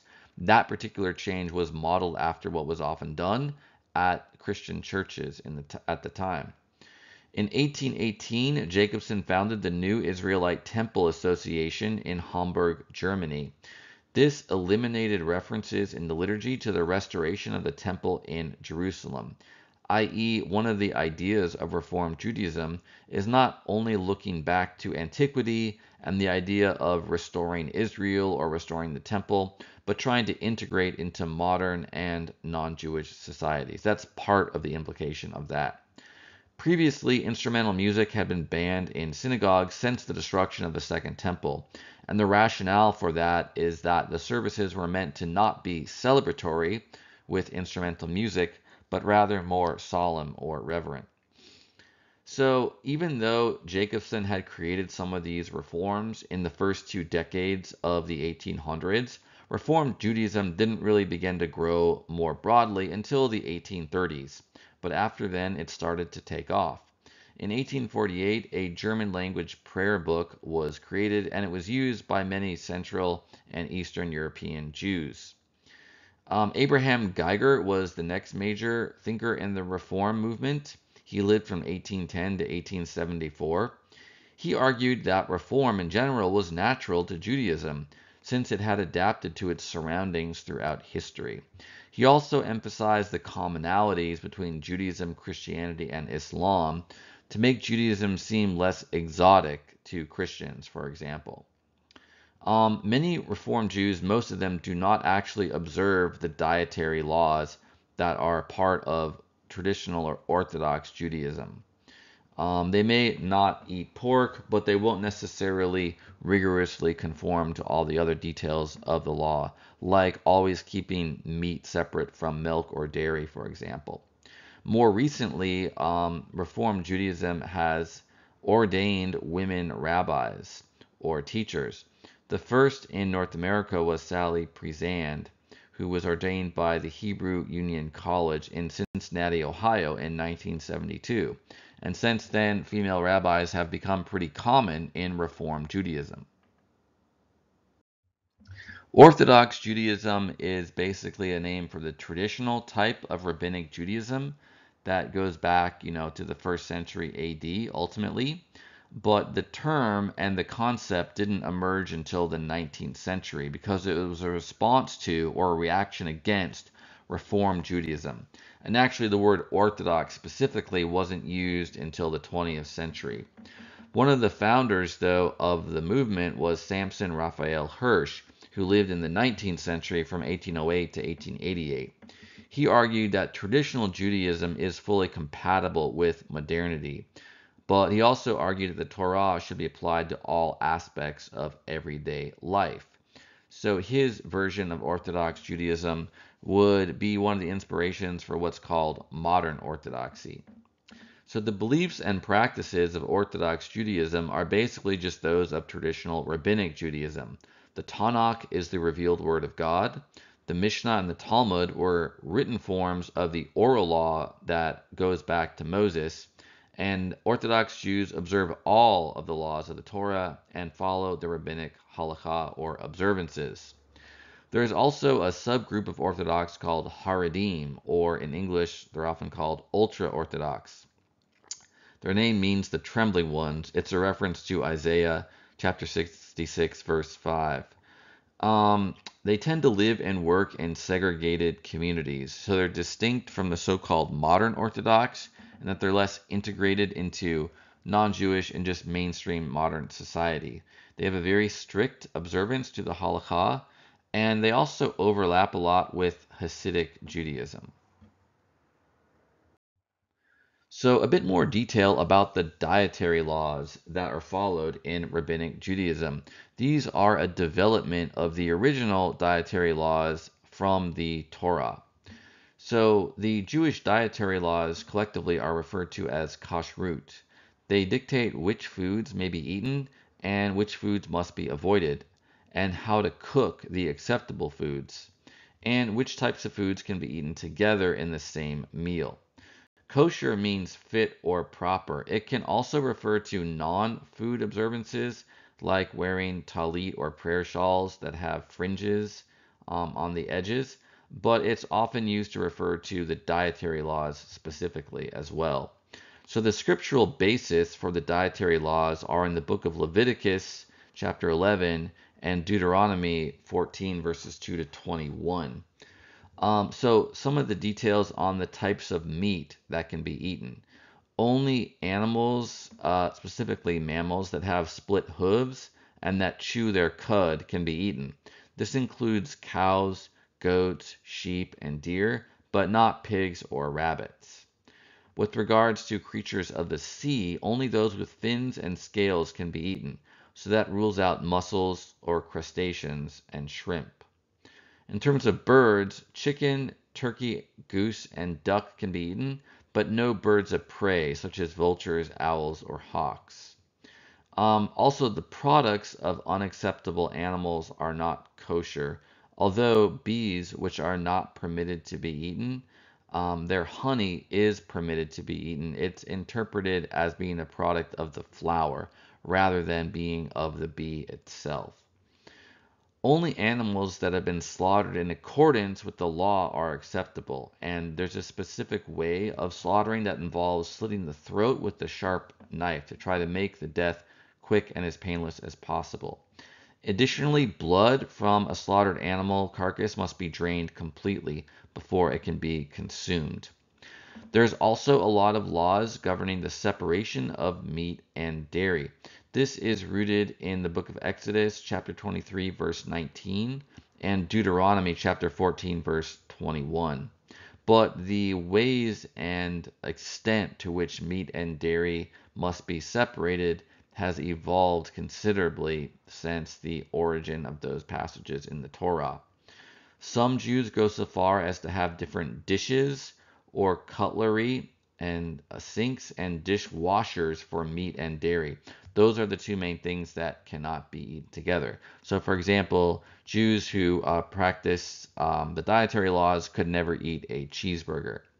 And there's also rules about having to wait between eating different dishes or meals that have meat or dairy, respectively. So if you eat a meal that has meat in it, you cannot eat dairy for a specified time that varies between 1 and 6 hours, depending on the interpretation. So foods that are marked kosher are generally not individually inspected by rabbis, but that are from plants or facilities that have been inspected by rabbis. Another main branch of Judaism, apart from Reform and Orthodox, is Conservative Judaism. Despite the name, it's still treated as one of the forms of liberal conservatism because it's not Orthodox. This movement was founded by Zacharias Frankel, who lived between 1801 and 1875. His term for the movement was Positive Historical Judaism. He wanted to find a middle ground between Reform Judaism, which he thought was too liberal or radical, and Orthodox Judaism, which he thought was too traditional. He believed that the core teachings of Judaism were indeed divinely revealed, like monotheism, but he recognized that some Jewish traditions had developed within history, and thus it was okay to modify them. So, some of the beliefs and practices of conservative Jews. They generally interpret the scriptures more literally than Reform Jews, but more liberally, less literally than Orthodox Jews. They do generally follow all of the traditional dietary laws. Some conservative synagogues are more liberal and allow, for example, female rabbis or full female participation in the synagogue services, the latter of which is not allowed in Orthodoxy. And also in Orthodox Judaism, the women are seated in a separate area of the synagogue. The main conservative Jewish university or school of higher learning is the Jewish Theological Seminary. So that ordains the conservative rabbis. And another form of liberal Judaism is called Reconstructionism. This was founded by Mordecai Kaplan, who was ordained as an Orthodox rabbi, but he left Orthodoxy first for conservative Judaism, and then he kind of founded his own movement that branched off from conservative Judaism. He taught at the Conservative Jewish Theological Seminary until 1963, but he had founded his own Society for the Advancement of Judaism way back in 1922. He wrote a book called Judaism as a Civilization in 1934, which argued that Judaism was not a supernatural revelation, but an evolving religious civilization. So he had a more natural interpretation of Judaism as more of a culture than a supernatural revelation. So some of the beliefs and practices of Reconstructionist Jews. For them, the synagogue is more of a social and a cultural center. They believe the scriptures were not divinely revealed, but were created historically by Jewish people. They also performed the first bat mitzvah, or female initiation ceremony, in 1922. Mordecai Kaplan gave the ceremony to his daughter Judith. This is a variation of the bar mitzvah, which is a part of traditional and Orthodox Judaism. It's a ceremony of coming of age for Jewish boys, where they basically show that they have some knowledge of the Torah. So bat mitzvot started in Reconstructionist Judaism, but those ceremonies are now performed often by Reform Jews and conservative Jews. The Reconstructionist Jews kept the dietary laws, Hebrew in the liturgy, and wearing skullcaps or kapot for men. So Mordecai Kaplan, he was interested in preserving the traditions, the culture of Judaism, even though he interpreted it in a new way. He also did reject the idea of Jews as the chosen people of God. And another more radical aspect of Reconstructionism is the use of gender-neutral language in their prayer book. And then the most liberal form of Judaism is called humanistic Judaism. This is less of a religion than a cultural movement. So it was founded by Sherwin Wine, who lived between 1929 and 2007. He was originally a Reform rabbi, but he lost his belief in God. He established a secular congregation called the Birmingham Temple in Farmington Hills, Michigan. So the Society for Humanistic Judaism was founded in 1969 and was very influenced by the countercultural movement of the 1960s. It has congregations now across North America. They developed a new liturgy in Hebrew and in English that removes any reference to God. They have new forms of the Jewish festivals, such as a new version of the Passover Haggadah. Humanistic Judaism also welcomes people of all genders, sexual orientations, or even religious backgrounds, and they regard Jewish identity as a personal decision. Humanist rabbis will also officiate at mixed marriages between Jews and non-Jews. So a lot of Jewish ceremony and practice, and this is true for all types of Jews, is focused on communal worship at the synagogue, although there are also practices that are done at home. So there's a bunch of terms that can refer to a synagogue. In Hebrew, it's Beit Knesset, or the house of assembly. Synagogue is basically the same word, but in Greek, or has the same meaning rather, but in Greek. There's also the Yiddish term shul, which is from the German word for school. This is often used by Orthodox and Hasidic Jews. Reform Jews may refer to their synagogue as temple because they believe it has functionally replaced the ancient temple in Jerusalem. A synagogue is a place for prayer, study, communal worship, and it often functions as a community center or a place for charity, like soup kitchens and beds for homeless people.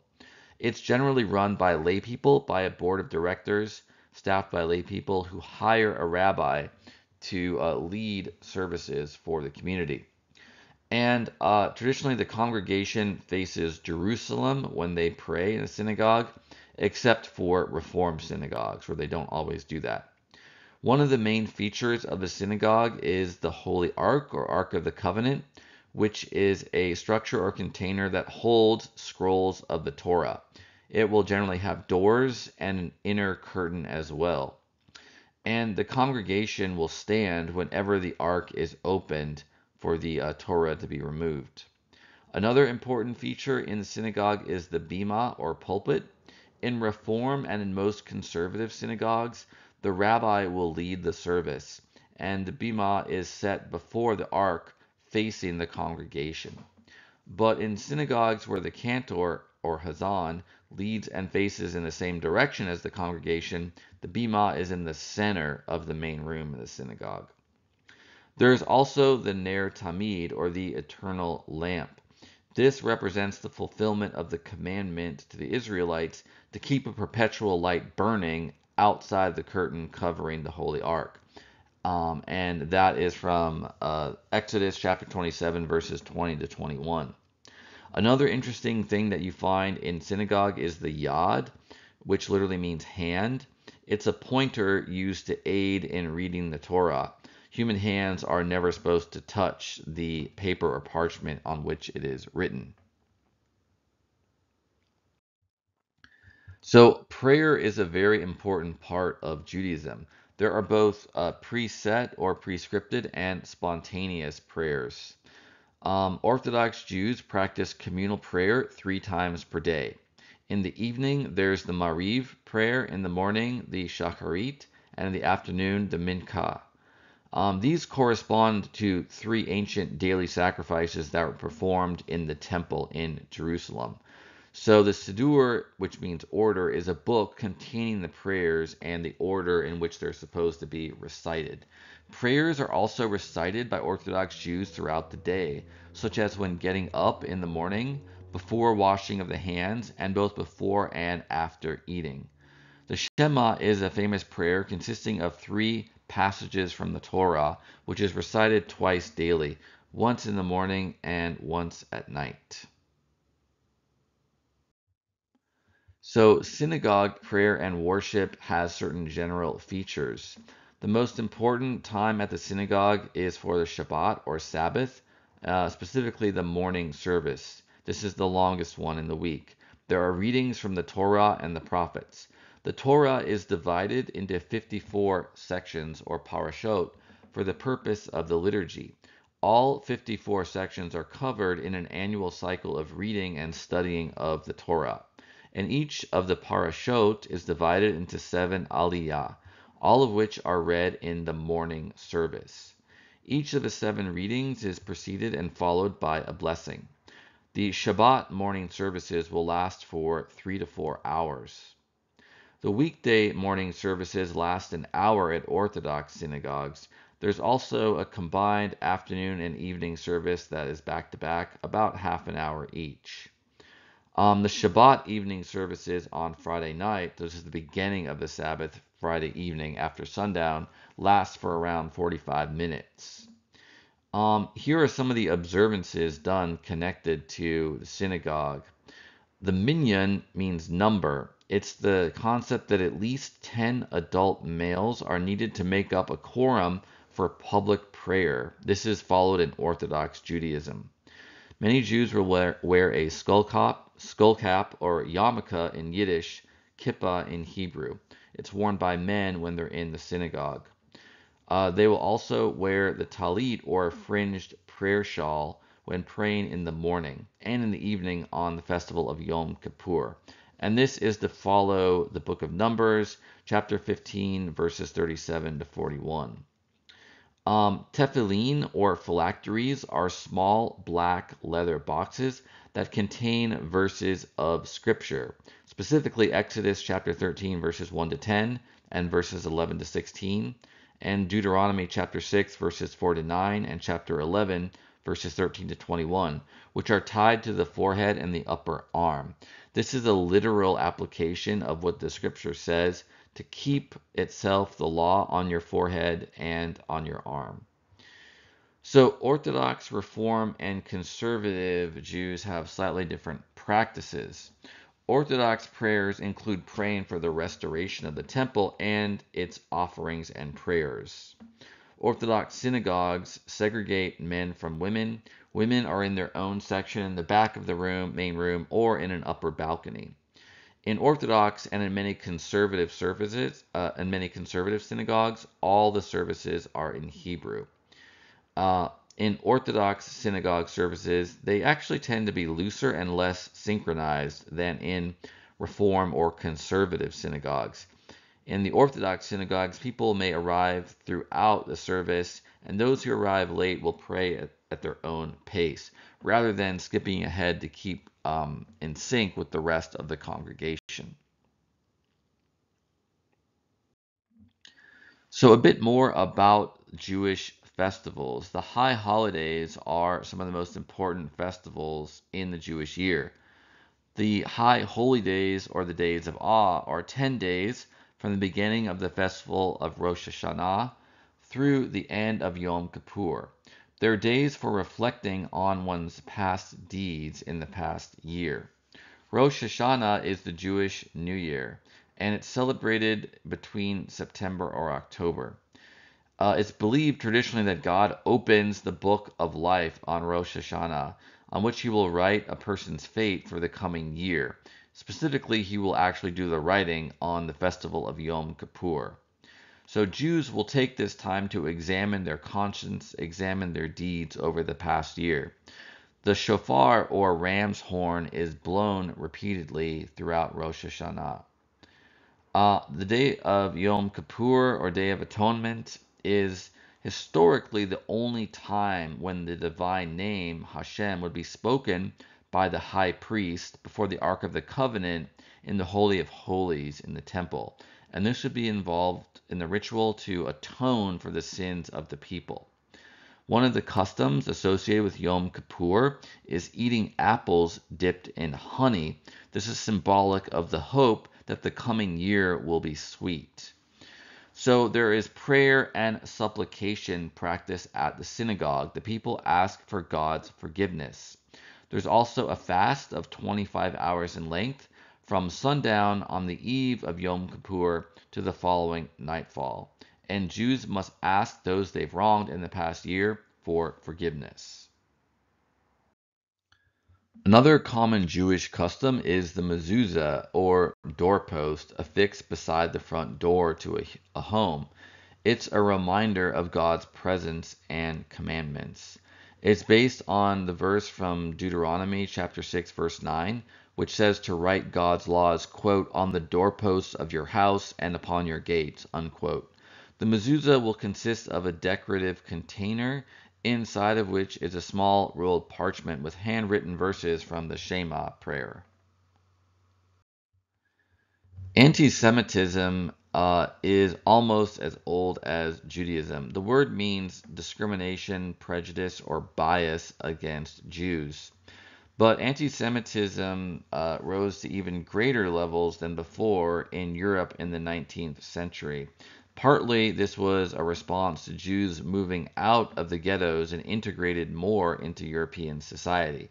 So on the one hand, Jews were being emancipated. They were given equality under the law. Many of them assimilated to the broader European society. They got modern education. They entered trades like medicine and the law and so on. And yet, anti-Semitism actually grew through part of this period. One example of a text that's often regarded as anti-Semitic is the Jewish Question by the German theologian Bruno Bauer. His thought is somewhat difficult to classify. He was originally a Protestant, but he leaned towards a kind of rationalist philosophy that even critiqued Christianity, for example. He also tried to argue that Christianity owed less to Judaism than to Greek philosophy. But he argued that the Jews could only be fully emancipated if they relinquish their religious identity. So there were many reasons for the anti-Semitism in Europe. First of all, there was just the traditional Christian prejudice against Jews as the killers of Jesus and as people who had not accepted Jesus as the Messiah. But in the 19th century, there were probably additional reasons for increased tensions. There was the rise of nationalism in Europe, which created new tensions based on basically linguistically defined ethnic groups, like speakers of German got a common identity, and that separated them from speakers of French or Polish and what have you. There was also a rise in racism and racialist theories. Before then, people in Europe would regard non-Europeans as maybe weird, maybe exotic, maybe different. That's kind of a human universal.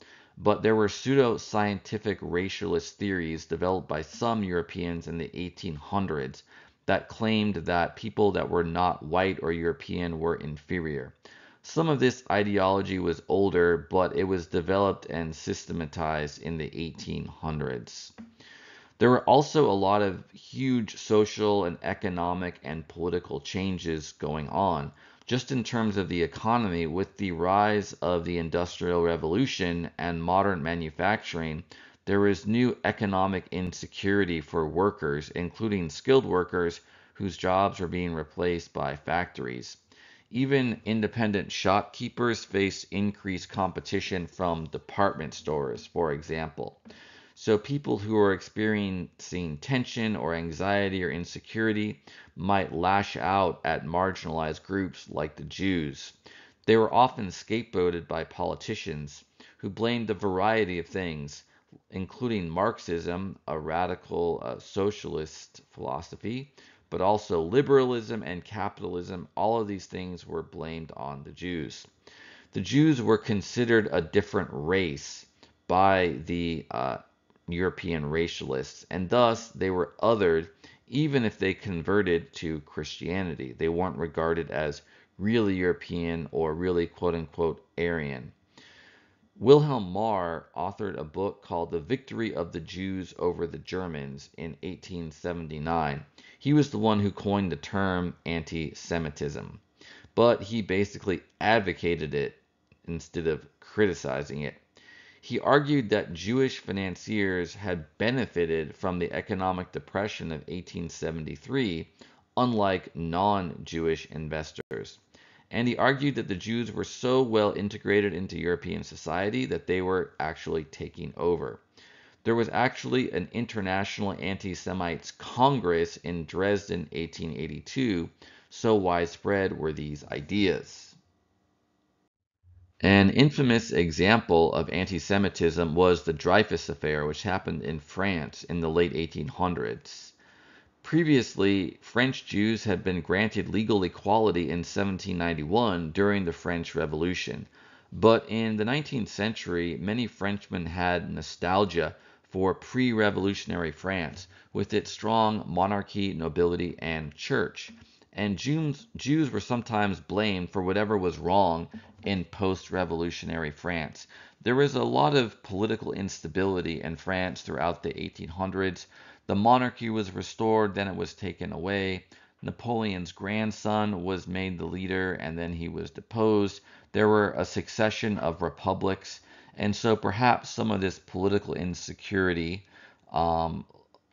manifested itself as anti-Semitism. The Dreyfus Affair began in 1894 when Alfred Dreyfus, a Jewish army officer, was falsely accused of spying for Germany. It was motivated by anti-Semitism. Despite the fact that the accusations were not true, he was found guilty in a court of law and sentenced to life imprisonment. There were some who disputed the judgment, though, including the famous French novelist Émile Zola. He wrote an open letter to the president of the French Republic accusing the army of a cover-up in the Dreyfus Affair. Dreyfus was given a new trial and was found guilty again, but this time under quote-unquote extenuating circumstances. In 1899, the details of the army cover-up were made public. Later, Dreyfus was granted a full pardon, restored to his former rank, and awarded the Legion of Honor. But this too just fueled anti-Semitism in France and elsewhere. Jews had begun to settle in Russia in previous centuries. So after going to Poland and Lithuania, some went further east, and then also a lot of the lands of the old Poland-Lithuania Commonwealth or Joint Kingdom became part of the expanding Russian Empire. Jews were only legally allowed to settle in parts of the Western Russian Empire, which was called the Pale of Settlement. The Pale of Settlement is shown in the light-colored areas on the map on the slide. The Russian Jews were mostly Ashkenazim who spoke Yiddish. In the 18 and early 1900s, there were a series of pogroms or violent riots against Jews in various parts of the Russian Empire. The government did not organize the pogroms, they were spontaneous, but also it did not intervene to stop them. And the pogroms got even worse after the assassination of Tsar or Emperor Alexander II in 1881. Another huge source of anti-Semitism that's still going strong today is the Protocols of the Elders of Zion. This was a fake or fraudulent document created by the Russian secret police sometime between 1896 and 1898. It purported to be the minutes or record of a meeting in which Jews were conspiring for world domination. It circulated widely after the First World War, so around 20 years after it was first created, and after the Russian Empire no longer even existed because of the Russian Revolution. It was published in the US by Henry Ford, the famous automaker, who was a bit of an anti-Semite himself, and it's still quite popular among anti-Semites today. Zionism is a modern political movement that started in the 1800s, the late 1800s, and it seeks to return Jews to their ancient homeland in Israel. Jews had long desired to return to the land of Israel.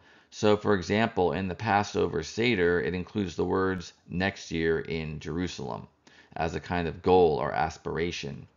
But the Zionist movement started in the 19th century as a result of widespread anti Semitism and persecution of Jews. Many Jews got the idea that they wouldn't be safe or secure or free unless they had their own nation. The movement is named after Mount Zion, the biblical name of a hilltop in Jerusalem described as God's dwelling place. It's also known as the Temple Mount. It's where the ancient temple of the Jews was built. Zionism began with Theodor Herzl, who lived between 1860 and 1904. He wrote a book called Der Judenstaat, or The Jewish State. He covered the Dreyfus affair as a journalist, which made him especially aware of the dangers of anti-Semitism. He became convinced that Jews needed their own nation due to the rise of anti-Jewish prejudice. He insisted that Palestine should be the location of the new Jewish nation, and that it would have to be recognized under international law to be viable. There were other places considered for the Jewish homeland. Britain offered part of Uganda in Africa to the Jews in 1903, and they also briefly considered Australia and Canada. But eventually, Zionists agreed that Jews should try to settle in Palestine, and which was then part of the Ottoman Empire, to make that their homeland. And that was the conclusion of an early Zionist Congress that met in 1897 in Basel, Switzerland. There were only 200 Zionists who met there, but their platform became adopted by a lot of later Zionists. Section 3.8, Holocaust. The Holocaust literally means whole burnt, and it's a word that can refer to the burnt offering or the animal sacrifice that used to be offered to God in the ancient temple. It's a way of referring to the Nazi program of genocide against the Jews. It's also known as the Shoah, which is Hebrew for catastrophe. So around 6 million Jews died during the Second World War, and a lot of that was a result of deliberate policy by the Nazi government of Germany. So the cultures and societies of both Ashkenazi and Sephardic Jews in Europe were largely shattered. So in order to understand the Holocaust, you have to understand Adolf Hitler, who was its main mover or instigator. So he ruled Germany from 1933 to 1945. He was the head of the Nazi or NSDAP party, which stood for National Socialist German Workers' Party. Hitler blamed Germany's defeat in World War I on the Jews. And after becoming chancellor or head of Germany, he passed a series of laws that restricted the rights of Jews, purging them from government, etc. And the situation for the Jews in Germany and Europe just got progressively worse until the end of the war. In 1925, before Hitler came to power, he wrote a book from prison called Mein Kampf, or My Struggle. He was imprisoned because of a previous coup attempt or an attempt to overthrow the government. In Mein Kampf, he recounts how before the First World War, he had learned of a conspiracy of the Jews to use the Social Democratic Party in Germany to infiltrate German politics and to destroy the Aryan or non-Jewish world. The word Aryan was used by 19th and 20th century European racialists to describe Europeans who were not of Jewish ancestry. Hitler used various dehumanizing terms to refer to Jews in Mein Kampf, such as cockroaches, maggots, or Untermenschen, which is German for subhuman. Once he came to power, he passed an increasingly stringent series of laws attacking the rights of the Jews. The Nuremberg laws were promulgated in September 15, 1935. They revoked the citizenship of Jews living in Germany, and they prohibited intermarriage between Jews and non-Jews. Eventually, Jewish businesses were taken over by non-Jews or Aryans.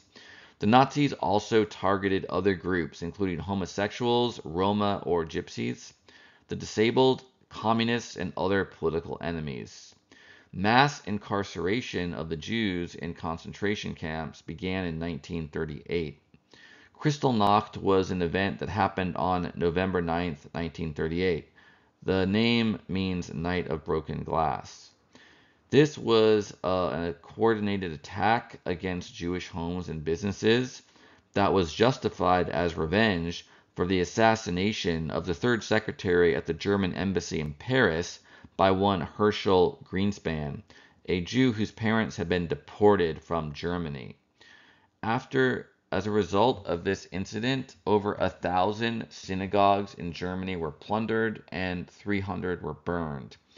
Jewish homes and businesses were destroyed by stormtroopers and German citizens. Stormtroopers were a type of ideological German soldier at the time. 91 Jews were killed, but 26,000 were placed in concentration camps. The Second World War began when Germany invaded Poland on September 1st, 1939. It was a part of Hitler's plan to gain large territories for Germany in the east so he could expand the German nation and create an empire.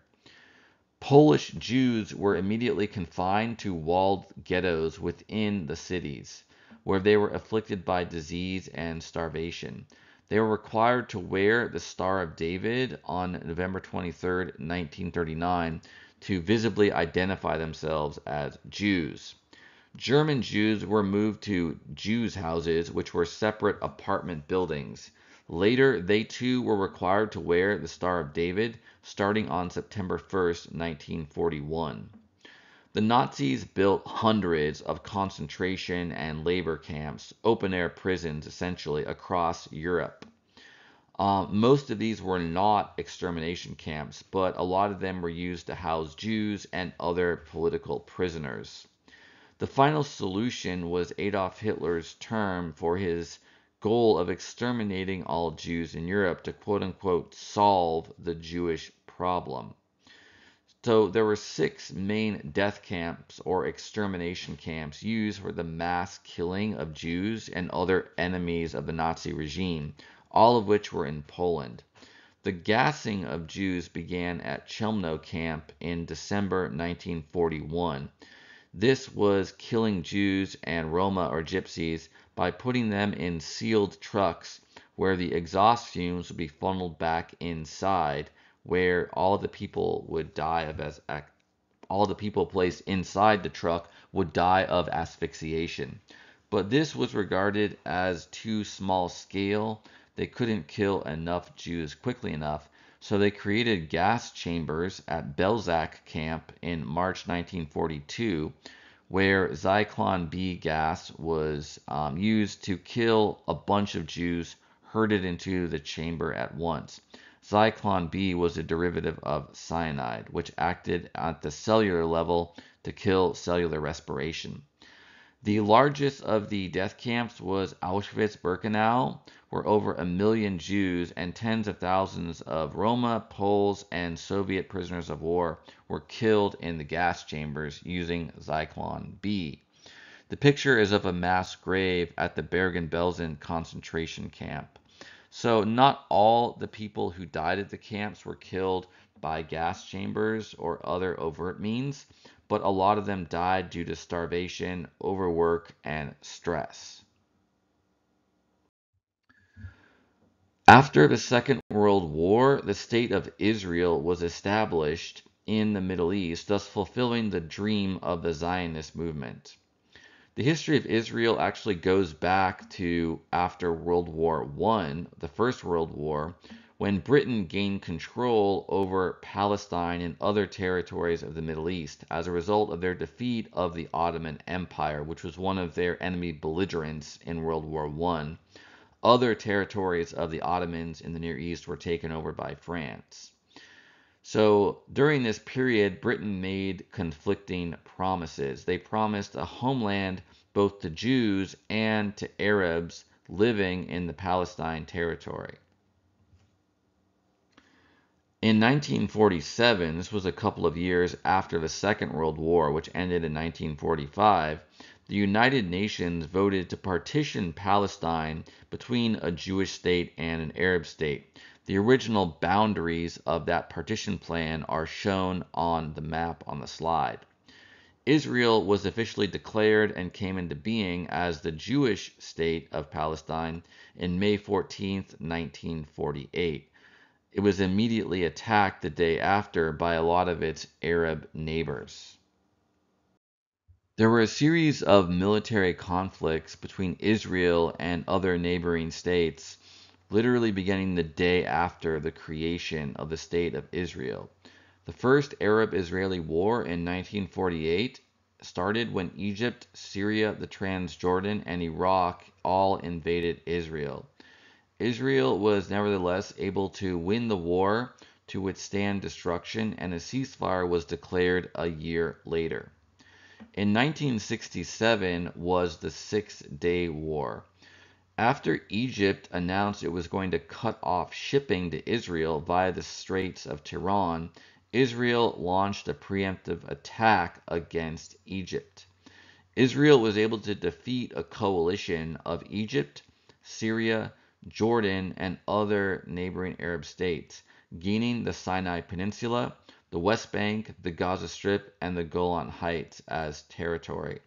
The Sinai Peninsula was later given back to Egypt. The Yom Kippur War of 1973 involved Egypt, Syria, and a coalition of other Arab states, again invading Israel. But again, Israel was able to defeat all of the enemy belligerents. The struggles between Israel and other Arab states continue. In particular, they continue to fight Arab Palestinians in the occupied territories of the West Bank and the Gaza Strip. In addition to the conflicts between Jews in the state of Israel and Arabs in surrounding states and the occupied territories of the Gaza Strip and the West Bank, there are many conflicts within Israel itself. First of all, there are religious conflicts between secular and Orthodox Jews, such as over the religious authority given to Orthodox rabbis in Israel.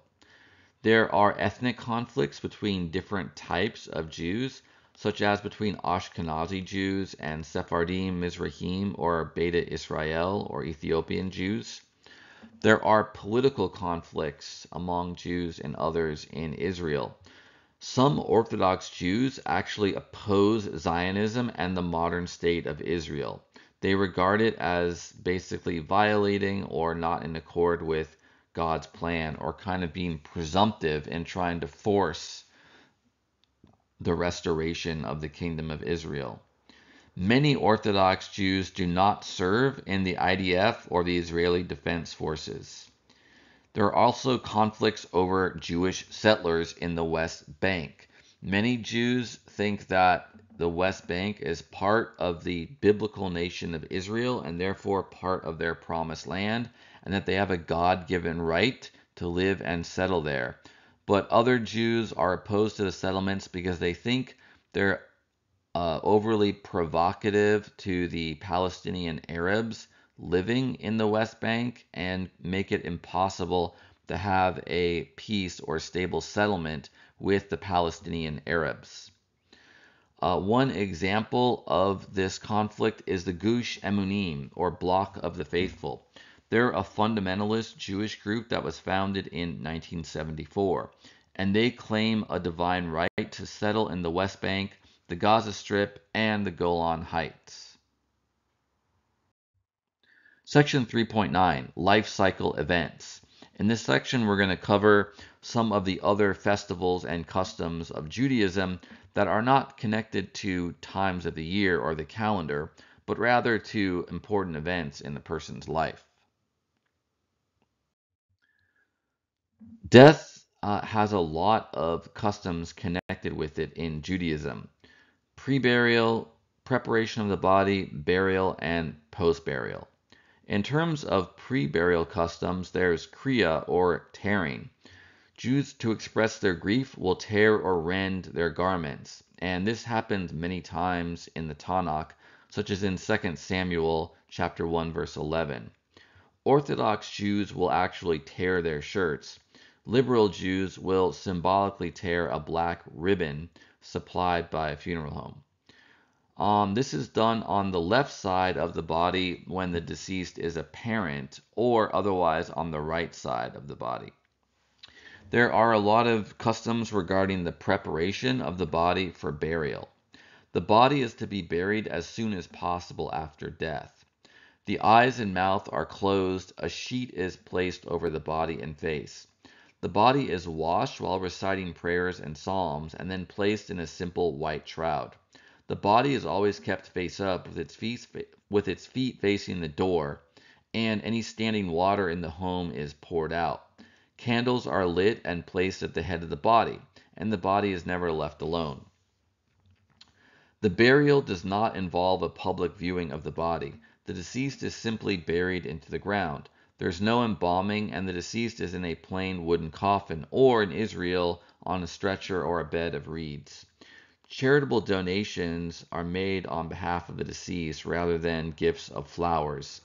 The hesped or eulogy may be delivered by a rabbi or by a family member or friend of the deceased. There's also a memorial prayer. The graveside liturgy is the Zidduch Hadin, or justification of the divine judgment, and the Kaddish prayer is recited by the sons of the deceased after the burial. Jews practice a number of post-burial customs as well. After the funeral, mourners will gather for a meal of consolation. The mourning family will sit Shiva for 7 days following the burial. In this time, they will receive visitors who will pay their respects, usually talking to them for 30 to 45 minutes before leaving. The visitors are also expected to listen more than just talk to the mourning family. The mourners will not go to work, women will not put on makeup, and the men will not shave. The mirrors of the house will be covered, and the mourning family will sit on low stools or on the floor. The 30 days that follow the burial are referred to as Sheloshim. The mourning family will return to work, but will not participate in social activities like parties. The Sheloshim ends with the saying of the Kaddish prayer. In the year following the burial, the children, specifically of the deceased, will recite the Kaddish every day. Widows in Jewish law are permitted to remarry after 90 days, while widowers have to wait for 3 festivals, which is generally around 7 months. The yahrzeit is the Yiddish word for the anniversary of the funeral, the annual commemoration of the death of a loved one. There will be a lighting of a 24-hour candle on the eve of the anniversary of the death. Marriage is regarded positively by Jews. It's regarded as a good state for all humans, including rabbis or clergy. This is often justified based on Genesis chapter 1 verse 28, quote, "Be fruitful and multiply and fill the earth," unquote. Weddings can take place in a home, in a synagogue, a hotel, or outdoors, pretty much anywhere, but a rabbi must be present to certify the ketubah. The ketubah is the traditional marriage contract. It stipulates a bride price to be paid to the woman in the case of divorce or the death of a man, and a dowry that the bride's family would provide to help the young couple set up a home. It's written in Aramaic. Today, the ketubah lacks a legally binding dowry and bride price, but it's still an important ceremony. The ketubah are often elaborately written and illustrated. They become works of art that are often hung in the family home. The wedding ceremony itself involves the couple standing under a huppah or canopy supported by 4 poles. The ring is placed on the index finger of the bride's right hand. The Sheva Berachot are 7 blessings recited by the rabbi, cantor, or friends over a cup of wine, and then the bride and groom drink from the cup of wine. There's also the breaking of the glass by the groom, or in Reform Judaism, by both bride and groom. Divorce is allowed under traditional Jewish law, but must be initiated by a husband, and a wife must also consent for it to be valid. There's a term get, which means the divorce decree. It's the contract that must be presented by the husband to the wife and stipulates a financial settlement to the wife. There's a concept in Judaism called agunot, or chained or anchored women. A wife is aguna if she never received a get from a husband, but if her husband is not confirmed to be dead. For example, it could cover cases where a husband leaves the wife but just refuses to give her a get, or it could cover cases where a husband is lost at sea or missing in action but not confirmed dead during a war, for example. Under Jewish law, an aguna is not permitted to remarry.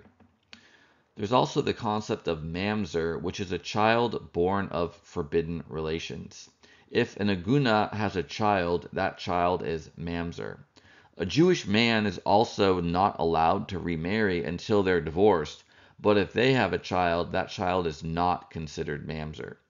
Anyone born of incest, adultery between a married Jewish woman and a Jewish man who's not her husband, or of a parent who is a mamzer is also considered a mamzer. But a child born of an unmarried woman is not a mamzer. A mamzer is not permitted to marry someone with a priestly lineage. There's also a bunch of customs involving conversion to Judaism. Judaism has never been a missionary religion seeking out converts among non-Jews, but conversion to Judaism is possible. There's generally a period of study required beforehand. In Orthodox Judaism, this can be between 1 and 3 years. The liberal sects of Judaism generally require just 1 year of study. There are 3 general requirements for conversion. Men must be circumcised, the convert must be immersed in a mikveh or ritual bath, and they must accept the commandments of Judaism. For circumcision, a man who's already circumcised must still undergo a ritual in which a drop of blood is drawn. There also is a ceremony in the mikveh or ritual bath where a court of rabbis, generally 3 in number, will pose questions to the intended convert while they're standing in the mikveh to confirm their knowledge of Judaism. The convert is then fully immersed up to their head and then receives a Hebrew name, at which point they've officially converted. So that's it for our summary of Judaism. I hope it was helpful. Next up is going to be Chapter 4, Christianity. Until next time.